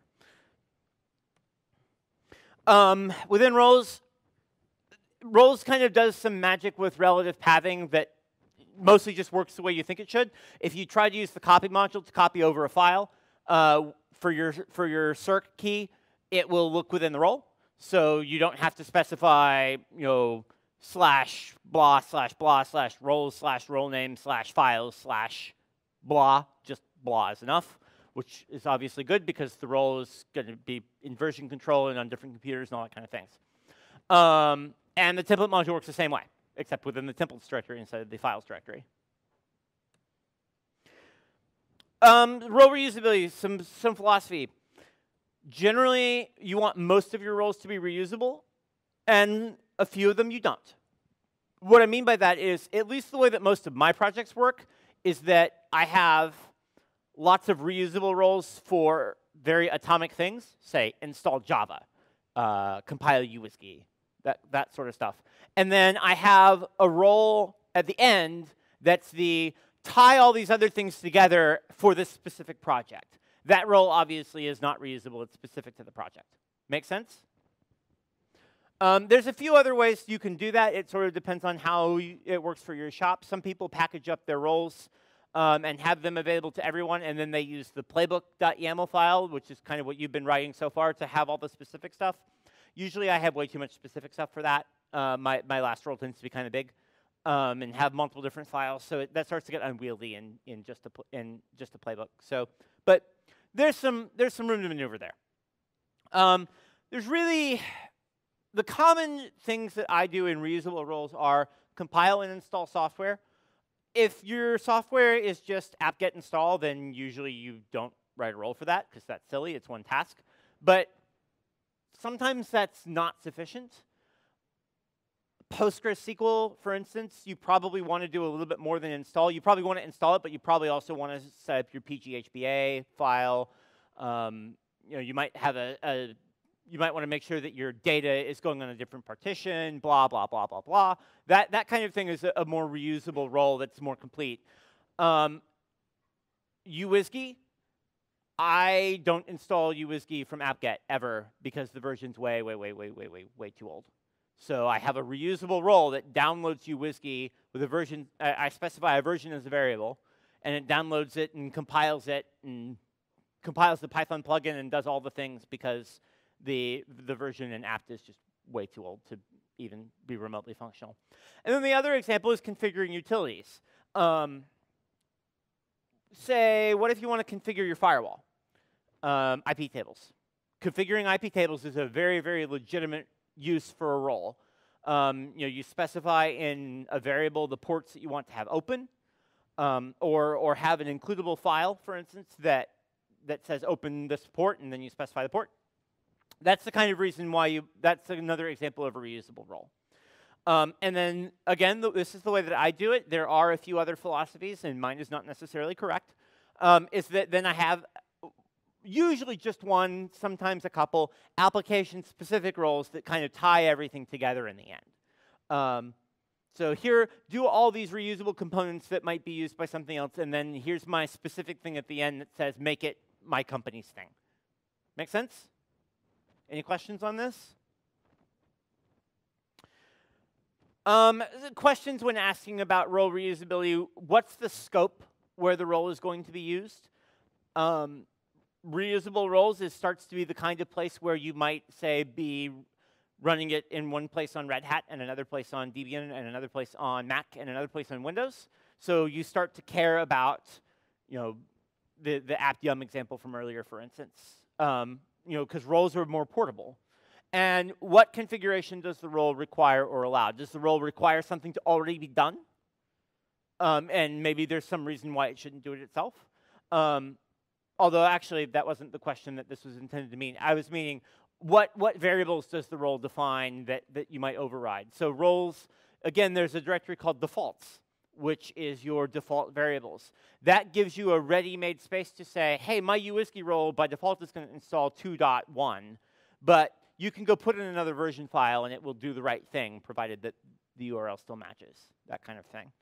So what configurable options does this role allow for, where you can set a variable in your playbook, an environment variable, whatever else, make it available to Ansible, and suddenly the role does something slightly different than if this variable was set to something else? An obvious example of that might be, I had you guys write a task to create a user. Well, that's an obvious thing that could be variable data. Have a list of users and their SSH keys or whatever. You can see how this can start to become a reusable role. And talk a little bit about templates. Templates are a mechanism to write files to machine that include variable data. They use Jinja 2. We've already talked about Jinja 2. Variables look like this. You've already used one. Jinja 2 also has control blocks. If you use the Django templating language, you've seen this before. They have a bracket and then a percentage sign. And so it looks like something like if, and then an expression, do some stuff, and then an end if. The common blocks that you use are if and for. There are some others. Within the scope of Ansible, you pretty much only use if and for. I can't actually remember using anything else. I'm trying to think of whether I want to skip this exercise for time or do it. Let's actually, so I'm thinking about skipping this one for time, but I'll take input if anybody has an opinion. So this is writing a template, writing it to the machine that uses a couple of variables. Y'all want to do it or skip it? You may.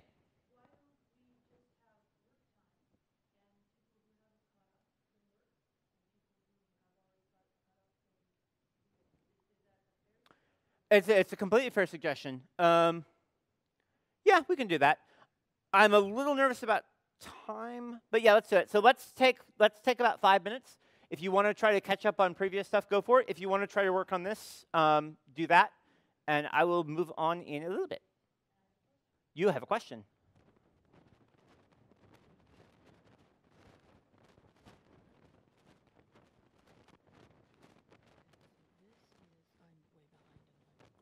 You're fine. You're fine. This is copying the file. Okay, and I was prompted to enter the root password during the copy the file. Separately. So this is where it got to. Mm-hmm. Okay, and then it prompted me to enter the root password, and which I did, and then it completed the task. And I'm just wondering, is that perhaps because I have an option? So there's my task. Mm-hmm. So I've got a source, a destination, a mode, and I always put time limits on everything. I hate stuff hanging. No, that's fine. So the reason why you got that is because that's actually rsync underneath the hood. Synchronize is a wrapper around rsync.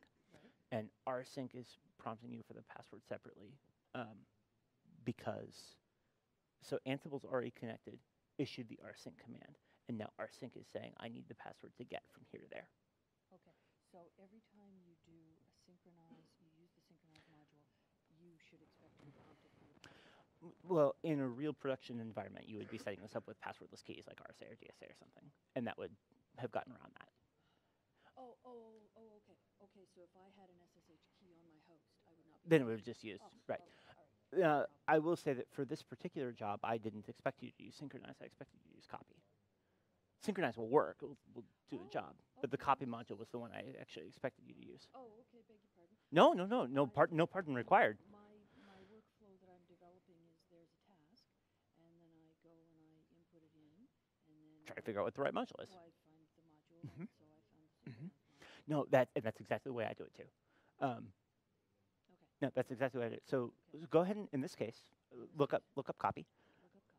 It is a little bit more suited for exactly what you're after. Ha. It's off in the weeds. No, you're fine. And you don't even need a source file in this case. You can actually just have the content because it's a static file, right? But so you could either have a source file on your local machine, which would be specified with circ here, Right. Or you can have the content of the file. Oh, okay. All right, And you just say I'm guessing that in either case, oh, it shouldn't you actually just- require the you just password. Like a cat. Like here's the content. Like just Mhm. toss it. Oh, so I don't even have to create it on my local. Mhm. Okay. And in real life, you'll almost never use copy with content. You'll almost always have a local file because your file is checked into version control. It's usually too big. Yeah. But in this case, Well, that content is given entirely there's a sufficient. typo in something, Right, so you have right, to right, right. test the content. Yep. So that will probably get around it in this particular case as well. Wonderful. And copy is a wrapper around SCP. Which was Mhm. Yeah. There's even a note on copy that says, like, don't try to use this for lots and lots and lots of files. Use synchronize instead. right. Yeah. Synchronize is for a group, copies for one. Mm-hmm. Questions? Any questions?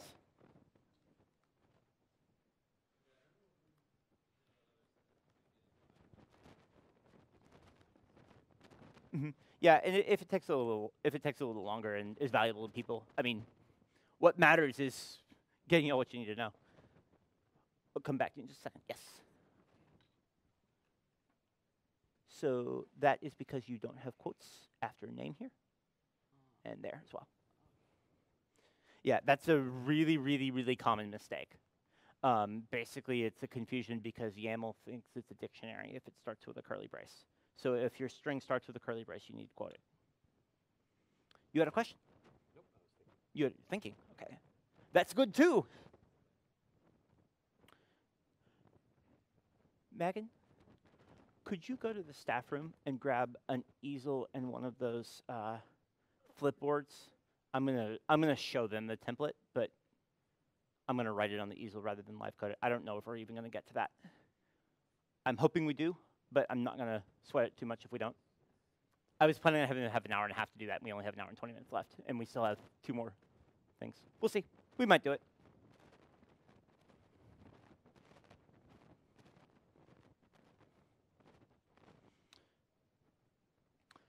Megan is going and getting an easel, and I'm gonna show the template. I'm gonna write the template for you guys.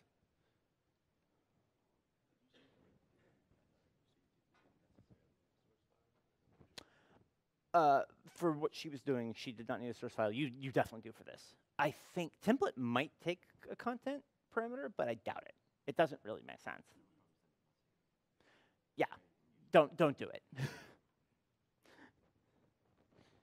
It's almost never useful for copy, but it's certainly never useful for template.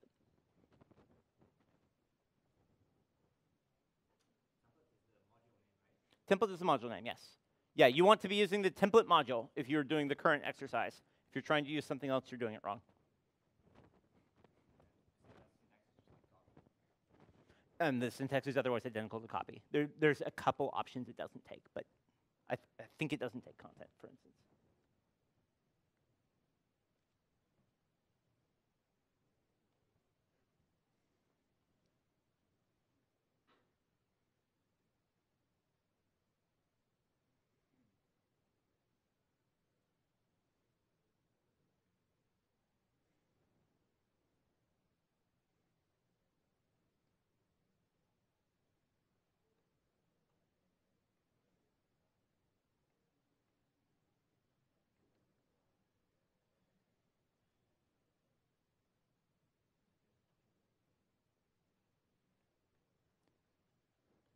Howdy, howdy.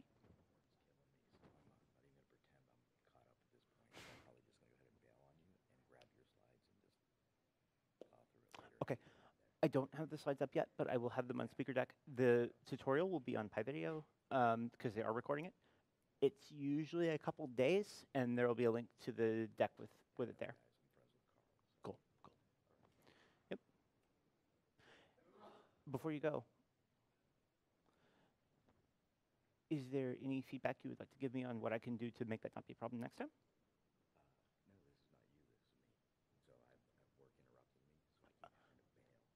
That I can't do anything about. Good luck fixing it. Good luck fixing it. Yep.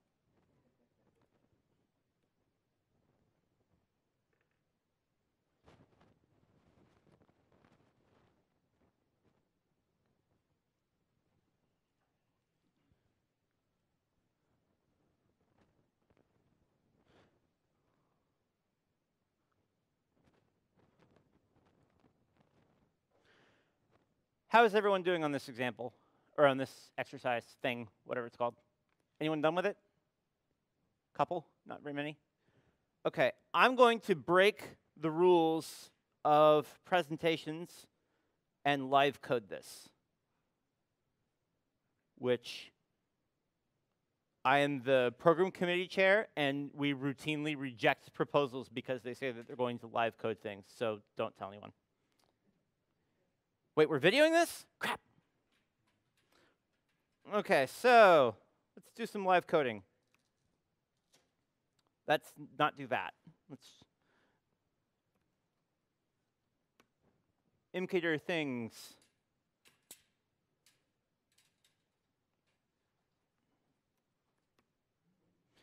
Okay, so first of all, I need an inventory file.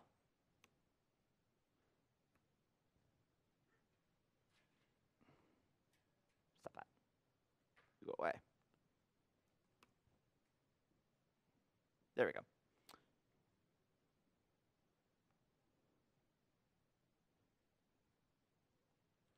First thing I use an inventory file.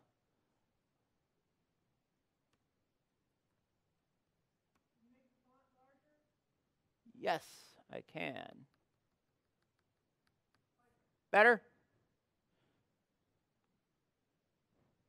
There we go.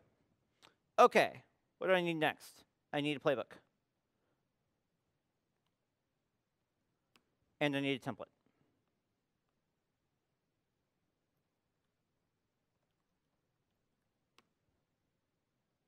Stop that. Okay, playbook.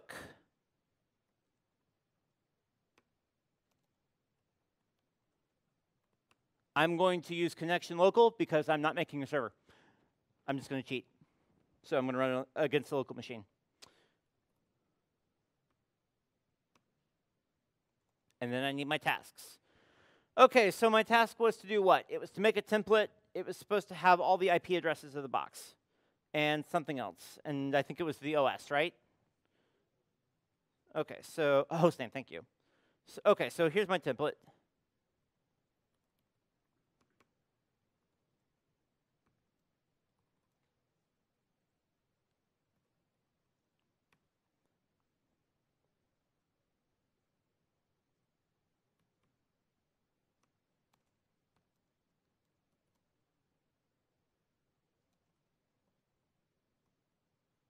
I don't even remotely pretend to remember what that variable name is. Ansible all IP4 addresses. Obvious enough, I suppose.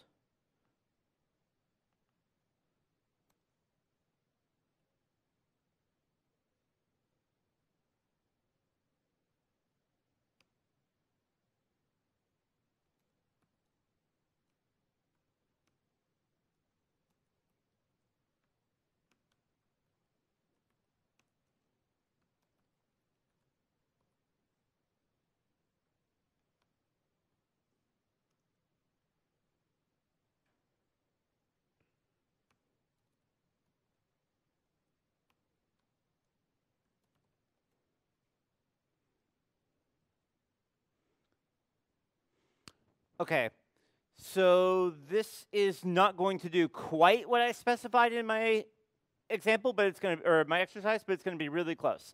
The thing it's not going to do super well is there's going to be all kinds of weird blank lines around my IPv4 colon and IPv6 colon because there's going to be weird white space things going on. But I'm not going to worry about that. I didn't have you guys having these like keys here. It was just one per line, so you wouldn't have really had that problem. So there's my template. So let's do something here. Name, write my template. Template, circ, my template. Something that I'm really picky about for me is I always have my keys to the module in alpha order. Just a habit I picked up. I think it's a good one. And I'm going to write it to users, Luke, desktop, my file dot text. I'd like it to be owned by me.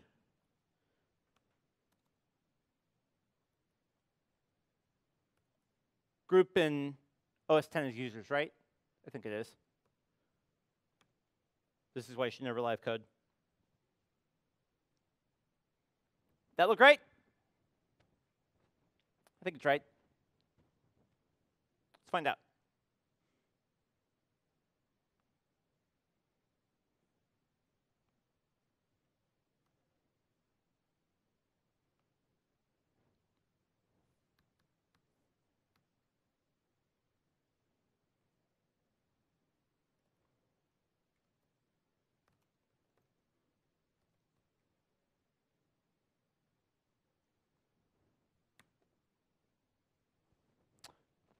Boom.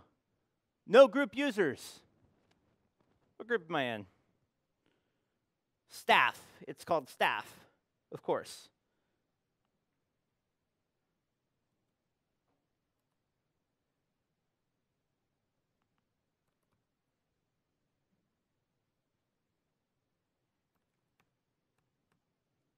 This is why you should never live code.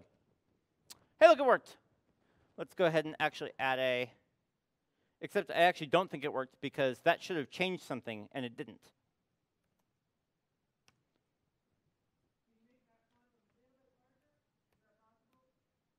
How's that?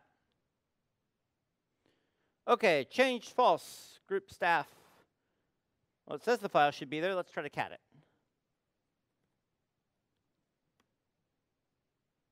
That looks right to me.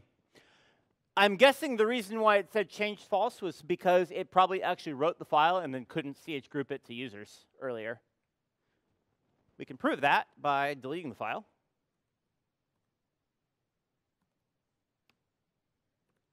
Trying again.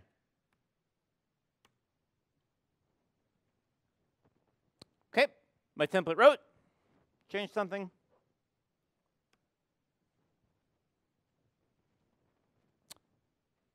And there's my template. Look good? Questions? What do these variables stand for? Ansible IPv4 addresses. It is a list of all the IP version 4 addresses that the box has assigned to it. It'll be all on any interface. So for instance, if you have local and F0 and F1, it should catch all of them, I think. Although I'm noticing that I might be a liar because I don't see 127.0.0.1 on my list. So I'm not actually sure. I have actually never used that variable before today. I've never needed it for anything. The IPv6 should be similar. It looks like it probably just removes local, which makes sense, I suppose. Any other questions? The template itself? I would be glad to. I'll even maximize it for you.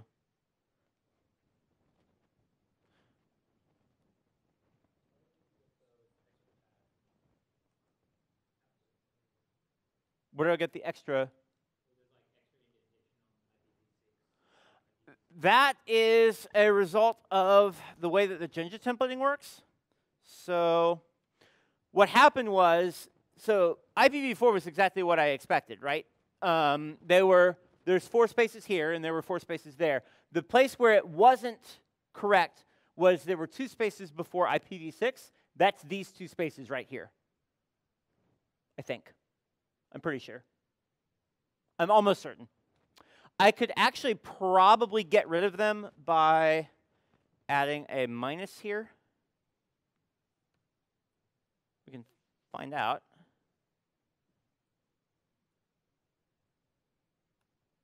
So if I run it again, it should make a change because now now it's yellow because the content of the end file has changed slightly.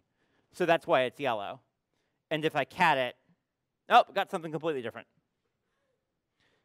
This is why you should never live code. I will leave figuring out exactly how to get the indentation the way you want as an exercise to the reader. I have spent non-trivial amounts of time doing that in real life. As a note, you can use minuses in front of these, or after these parens, and it says strip any white space between here and there. That is actually a really, really valuable thing to know about Jinja. That's a Jinja bit, not an Ansible bit. Questions? I'll give you all a second to comment. Yeah, if you don't, then your Jinja it will come out better. That's right.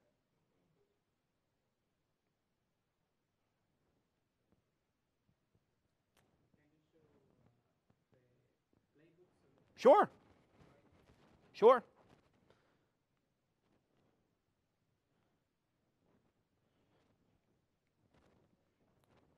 And this is very specific to what I was doing in front of you. Connection local is exactly what it sounds like. It just runs the thing on the local machine. No SSH, no nothing. I didn't have you guys do it that way because I wanted to actually teach going onto another box. It was very tempting and would have saved some time. But that's what's going on there. And then other than that, everything here you should have seen before. While people are, I think some people are copying this down. So while people are doing that, I'm going to make a quick point that is a little bit of a gotcha. Notice on mode, I did specify mode as a numeric literal, not a string. But that leading 0 matters. If I specified it as integer 644, it will be 400 something. Or maybe it's the other way around. I can't remember exactly. Basically, you do actually need to specify it as octal, or it will be a decimal literal. This is actually an octal literal. You can also specify it as a string, and Ansible will do the right thing. Okay, I'm going to get rid of this and move on, unless someone tells me to stop in the next couple minutes, or by minutes I mean seconds.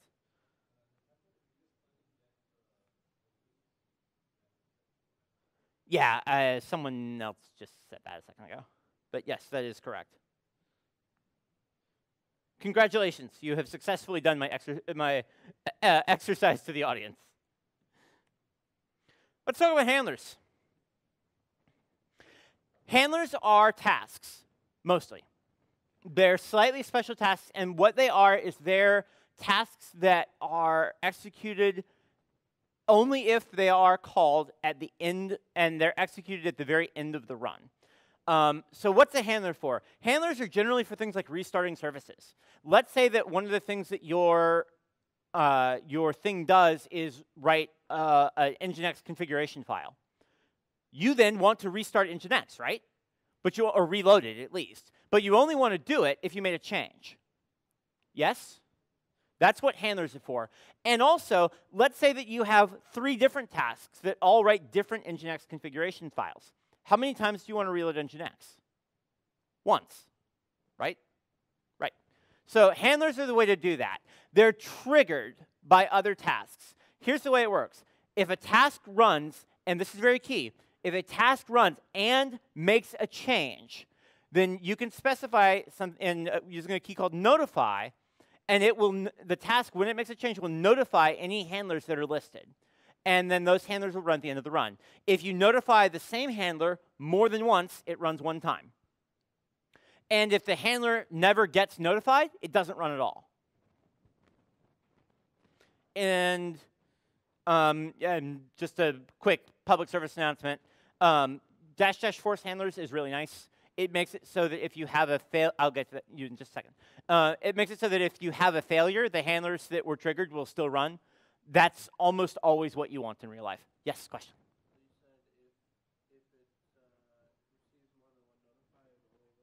Correct. So think about a case where you have 3 tasks that all write an Nginx config file and all notify Nginx to reload.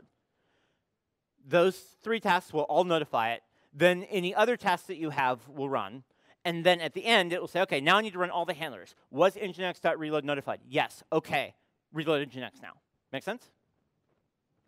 And for the purpose for which this is designed, that is usually what you want. There is a way to flush handlers if you need to trigger them early, at which point it'll flush them all, and then any notification that happens after that would still do it at the end, that kind of stuff. There's a couple complicated things, but the vast majority of the time, what you want is for them all to run at the end, and you want them to run once and exactly once if they were notified in times. And OK, so here's my example. And I used Apache in my slides and Nginx in my talkie, but that's fine. So I'm writing an Apache config file. It's based on a template, so I have some variables in there. What might be my variables? Well, the Ansible hostname, right? What does an Apache configuration look like? Name virtual host space IP address. Name virtual host space the host name of the box. Those are all things that could be templatized in Ansible so that the host name writes correctly. Make sense? Who knows what else there might be? OK, so who owns my Apache config file? Well, root does. What group is it in? Root. What's the mode of an Apache config file? Usually it's 644. Rewrite for owner and read only for group and world. Path. Where does it go? This could have also been dest. Those are aliases for template. And then what's the source of the file? http.conf.j2. So that would be the file within my role or somewhere else. I would have a file in version control spelled httpd.conf.j2 with my template information. And if running this task makes a change, this is key. If and only if running this task makes a change, I will notify my task called apache.restart, and I'm going to show that in a minute. If it doesn't make a change, it does nothing. So continuing this example, what happens if you do two runs right after each other? The second one isn't going to make any changes, most likely. Your config hasn't changed. Do you want to reload Apache in that case? No, you don't need to. There haven't been any changes. There's nothing that requires an Apache restart. So that's the purpose of handlers. And here's an example of a handler. So this is a personal style thing. You do not have to do this. For handlers only, I style them like this, kind of this variably look thing of noun dot verb. You don't have to do that. You can have a complete sentence like I've been doing on all the other tasks. This is completely opinion on my part. It just is useful for me. Service is a module. This could have been a task. This exact thing could be a task, and it would just restart Apache every time. 1 second. So service is a module. You can look it up in the Ansible docs. Name is Apache 2. State is restarted. State could also be started, stopped, reloaded. I don't actually think Apache's init.d script has reload, but I'm not totally sure. But service is really just a wrapper around the service Unix command. So it's whatever the init.d script understands. Yes?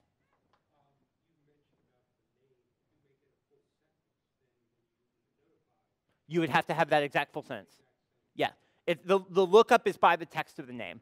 And that's actually the reason why I tend to use more variably things for handlers, is precisely because I don't want to mess with like, oh, I forgot the period at the end or stuff like that.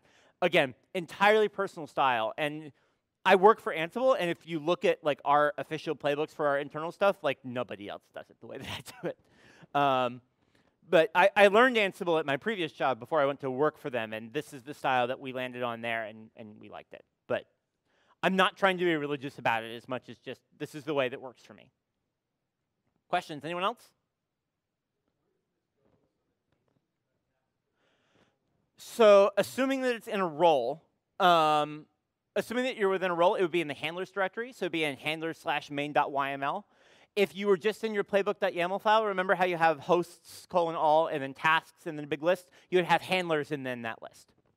Great question. Thank you. Any more? Okay, moving on. Modules.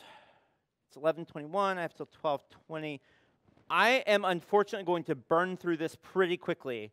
And that is probably fine because it's the type of thing that you won't really be doing a lot of until you've been working with Ansible for a while. Although I'm a little bit sad that I'm burning through it quickly. So modules are the way of extending Ansible. There are about 6, well, actually there's 2 ways, modules and plugins.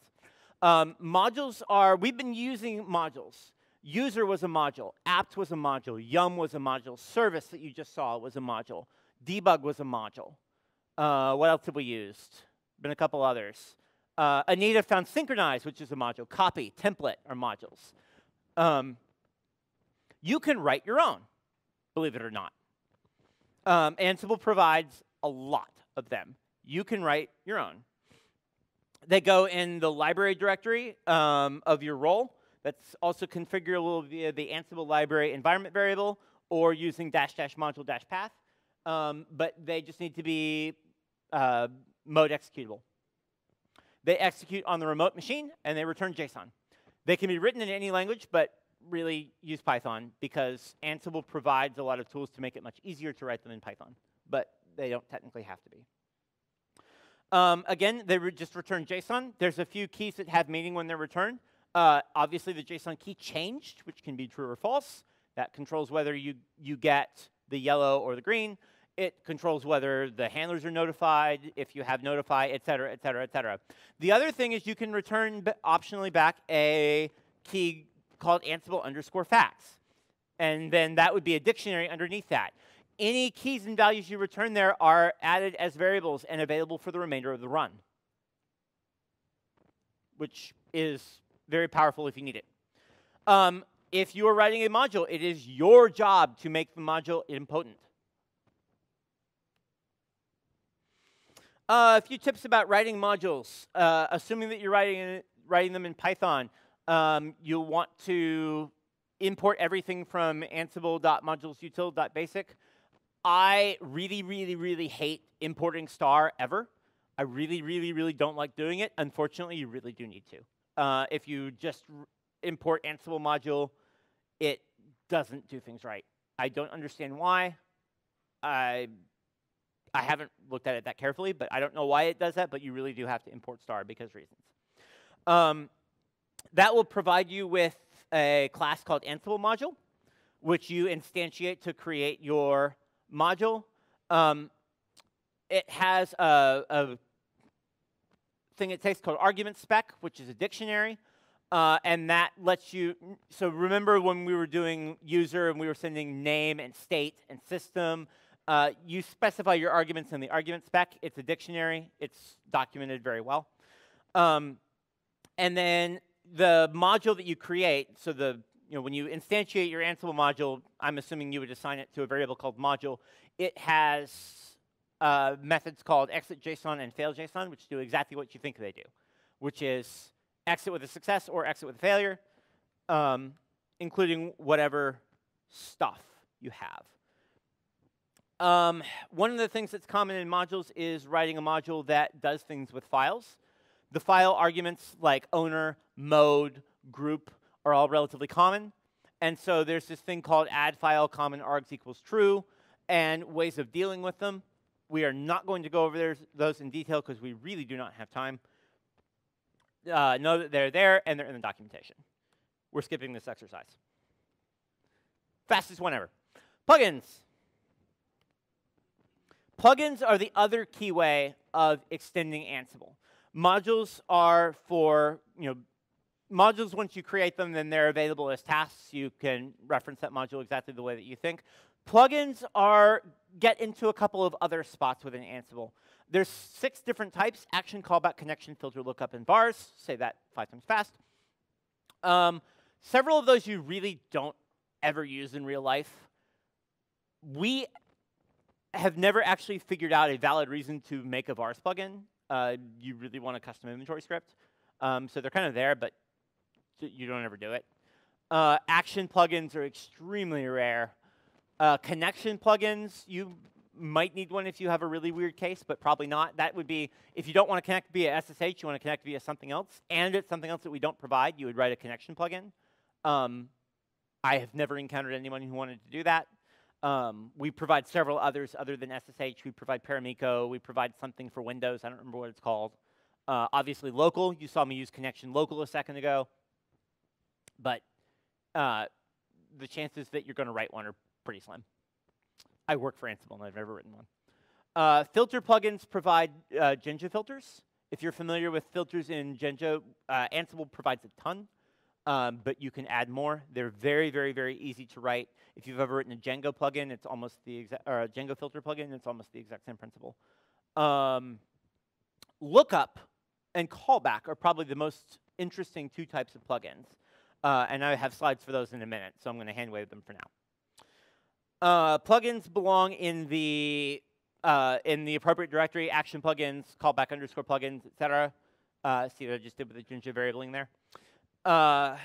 And they go in the subdirectory of the plugins directory. They can go in a role, or they can go in whatever your Ansible plugins directory is. I think it's the Ansible plugins environment variable. Regardless, it defaults to user share Ansible plugins. Callback plugins. Callback plugins define a, so plugins, unlike modules, must be in Python, as a note. Callback plugins define a class called callback module, I believe. Yeah, callback module.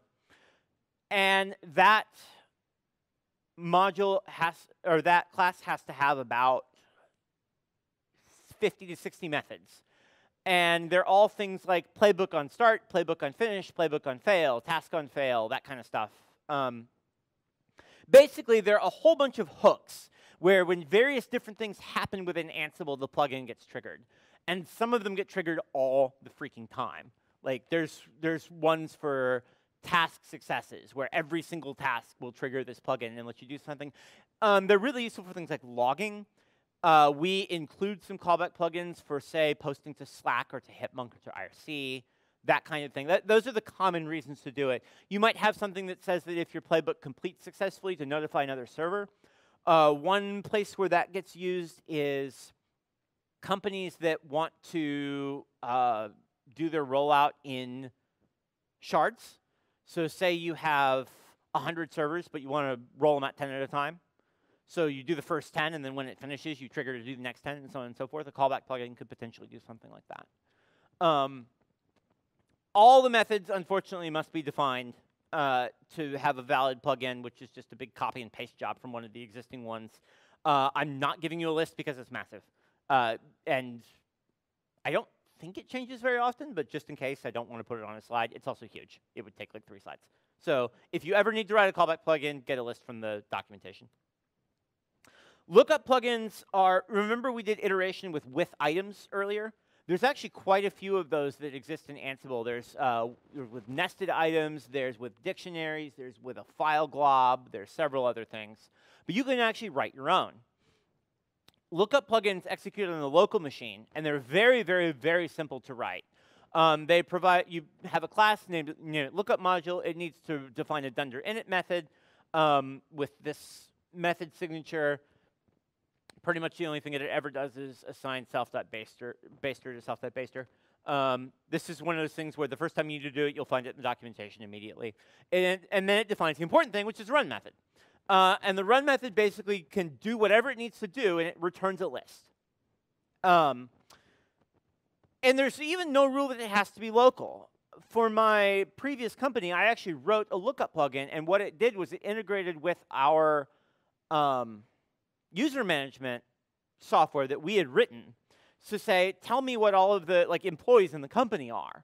So when we made SSH users for every employee, rather than having that checked into version control and having to change it all the time, we actually had a database out somewhere that had that information. And with feed magnet users would go and just send back a list of all of them. So that anywhere that we wanted to use it, we just had this list pre-made, and it went and got it off our API.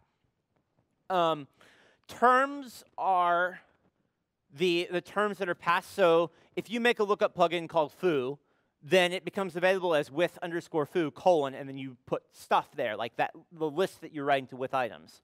Or sometimes it's a string. That comes into the lookup plugin as the terms variable. Inject you probably won't ever use in real life. And then the ** quarks is future proofing. It's really, really, really common when you're writing a lookup plugin to immediately, when you use your terms for the first time, to use this utils.listify lookup plugin terms. It basically takes whatever you got and makes it a list. So if you got a string, it'll make it a list with one item. Filter plugins makes Jinja 2 filters available to templates. The module defines the filter module class with filters methods, takes no argument, and returns the dictionary. Each item in the dictionary, the key is the filter, and the value is the method that runs when the filter is used. You'll need, I've never had a reason to write a filter plugin, so I'm mostly saying this for completion, but you actually might need them. It's basically if you need it in a template. I recognize that I'm going over those things really, really, really fast. And the reason I'm going over them really fast is because I want to start you guys on a project. I don't know that we'll be able to completely finish the project, but we'll at least be able to get somewhat into it. And so I don't want to spend a bunch of time on modules and modules and plugins, because that's not something that most of you will be doing at least for a while. So that's the end of the exposition part of the presentation, which an hour later, I will take questions, and then I will give you guys a project. But please ask any questions that you like. Yes?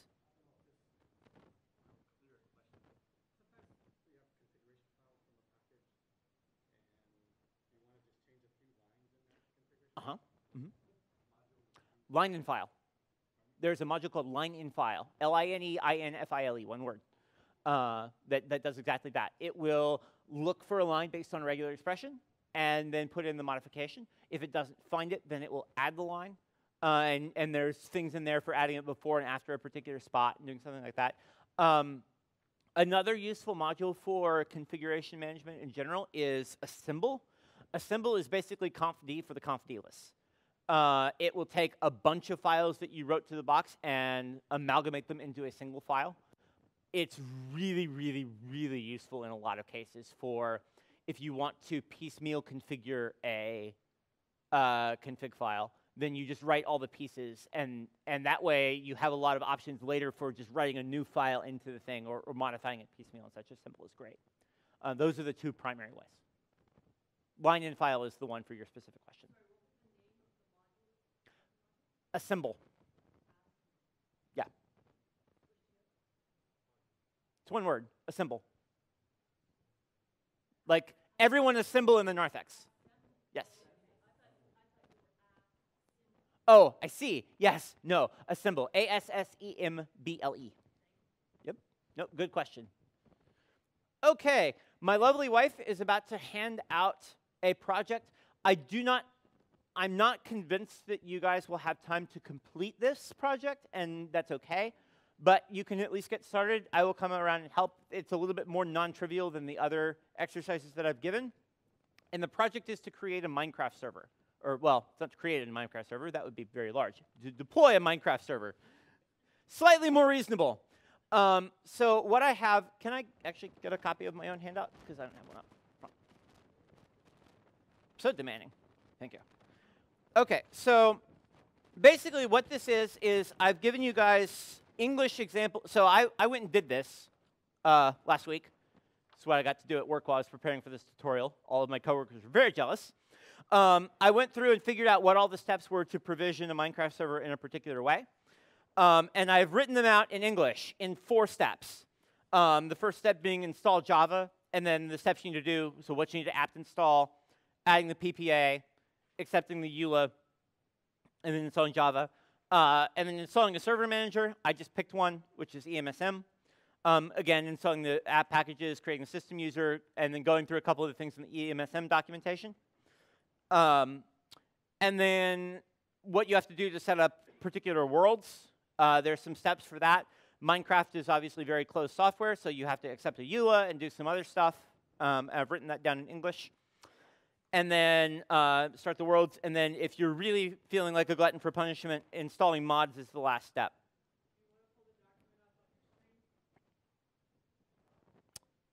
Sure. Actually, no, because it won't be readable. And you just handed it out to everybody. Oh, yeah, that's probably useful to get it to them. OK, I will do that in a moment. So basically,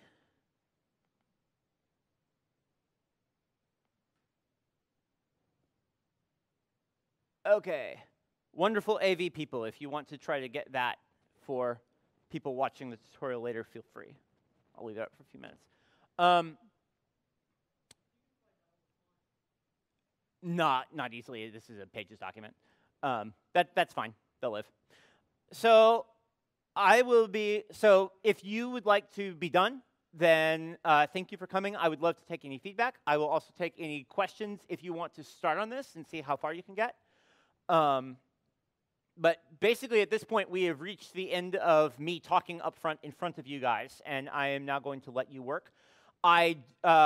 Quick thing I will say is I do have a working example. At the end of this tutorial, so in about an hour, I'm going to post it. It is a private GitHub repo right now. It will be a public one.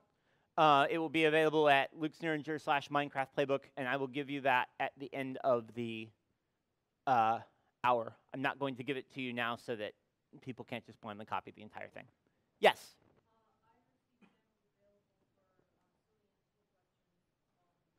Pound Ansible is on Freenode, is the general Ansible users IRC channel. The core devs of Ansible do hang out in there during the workday, and I'm told they're pretty good at answering questions. You might not get answers quite as quickly from them because they're here. James and Toshio's already here, and James is flying in today. So you might get slightly slower answers right now, but generally they're pretty on the ball. And there's also several hundred other people that are in that IRC channel all the time answering questions. I do not hang out in there, but a lot of people do.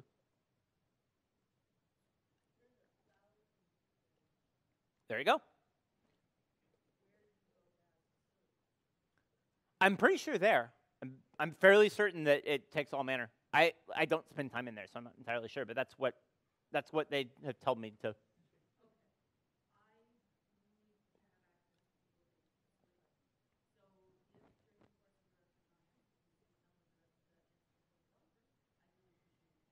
Okay.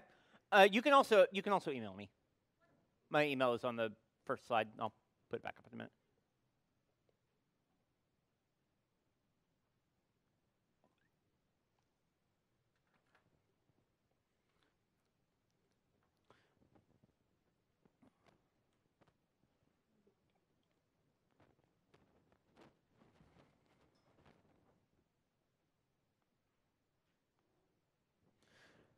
At this point, I am happy to take questions. If you are done with me and want to bugger off, feel free. And also, I would be really interested if this is my first time doing a tutorial for PyCon or anywhere else for that matter. So if anybody has comments on what you think I did well or poorly, I would really love to hear them as well.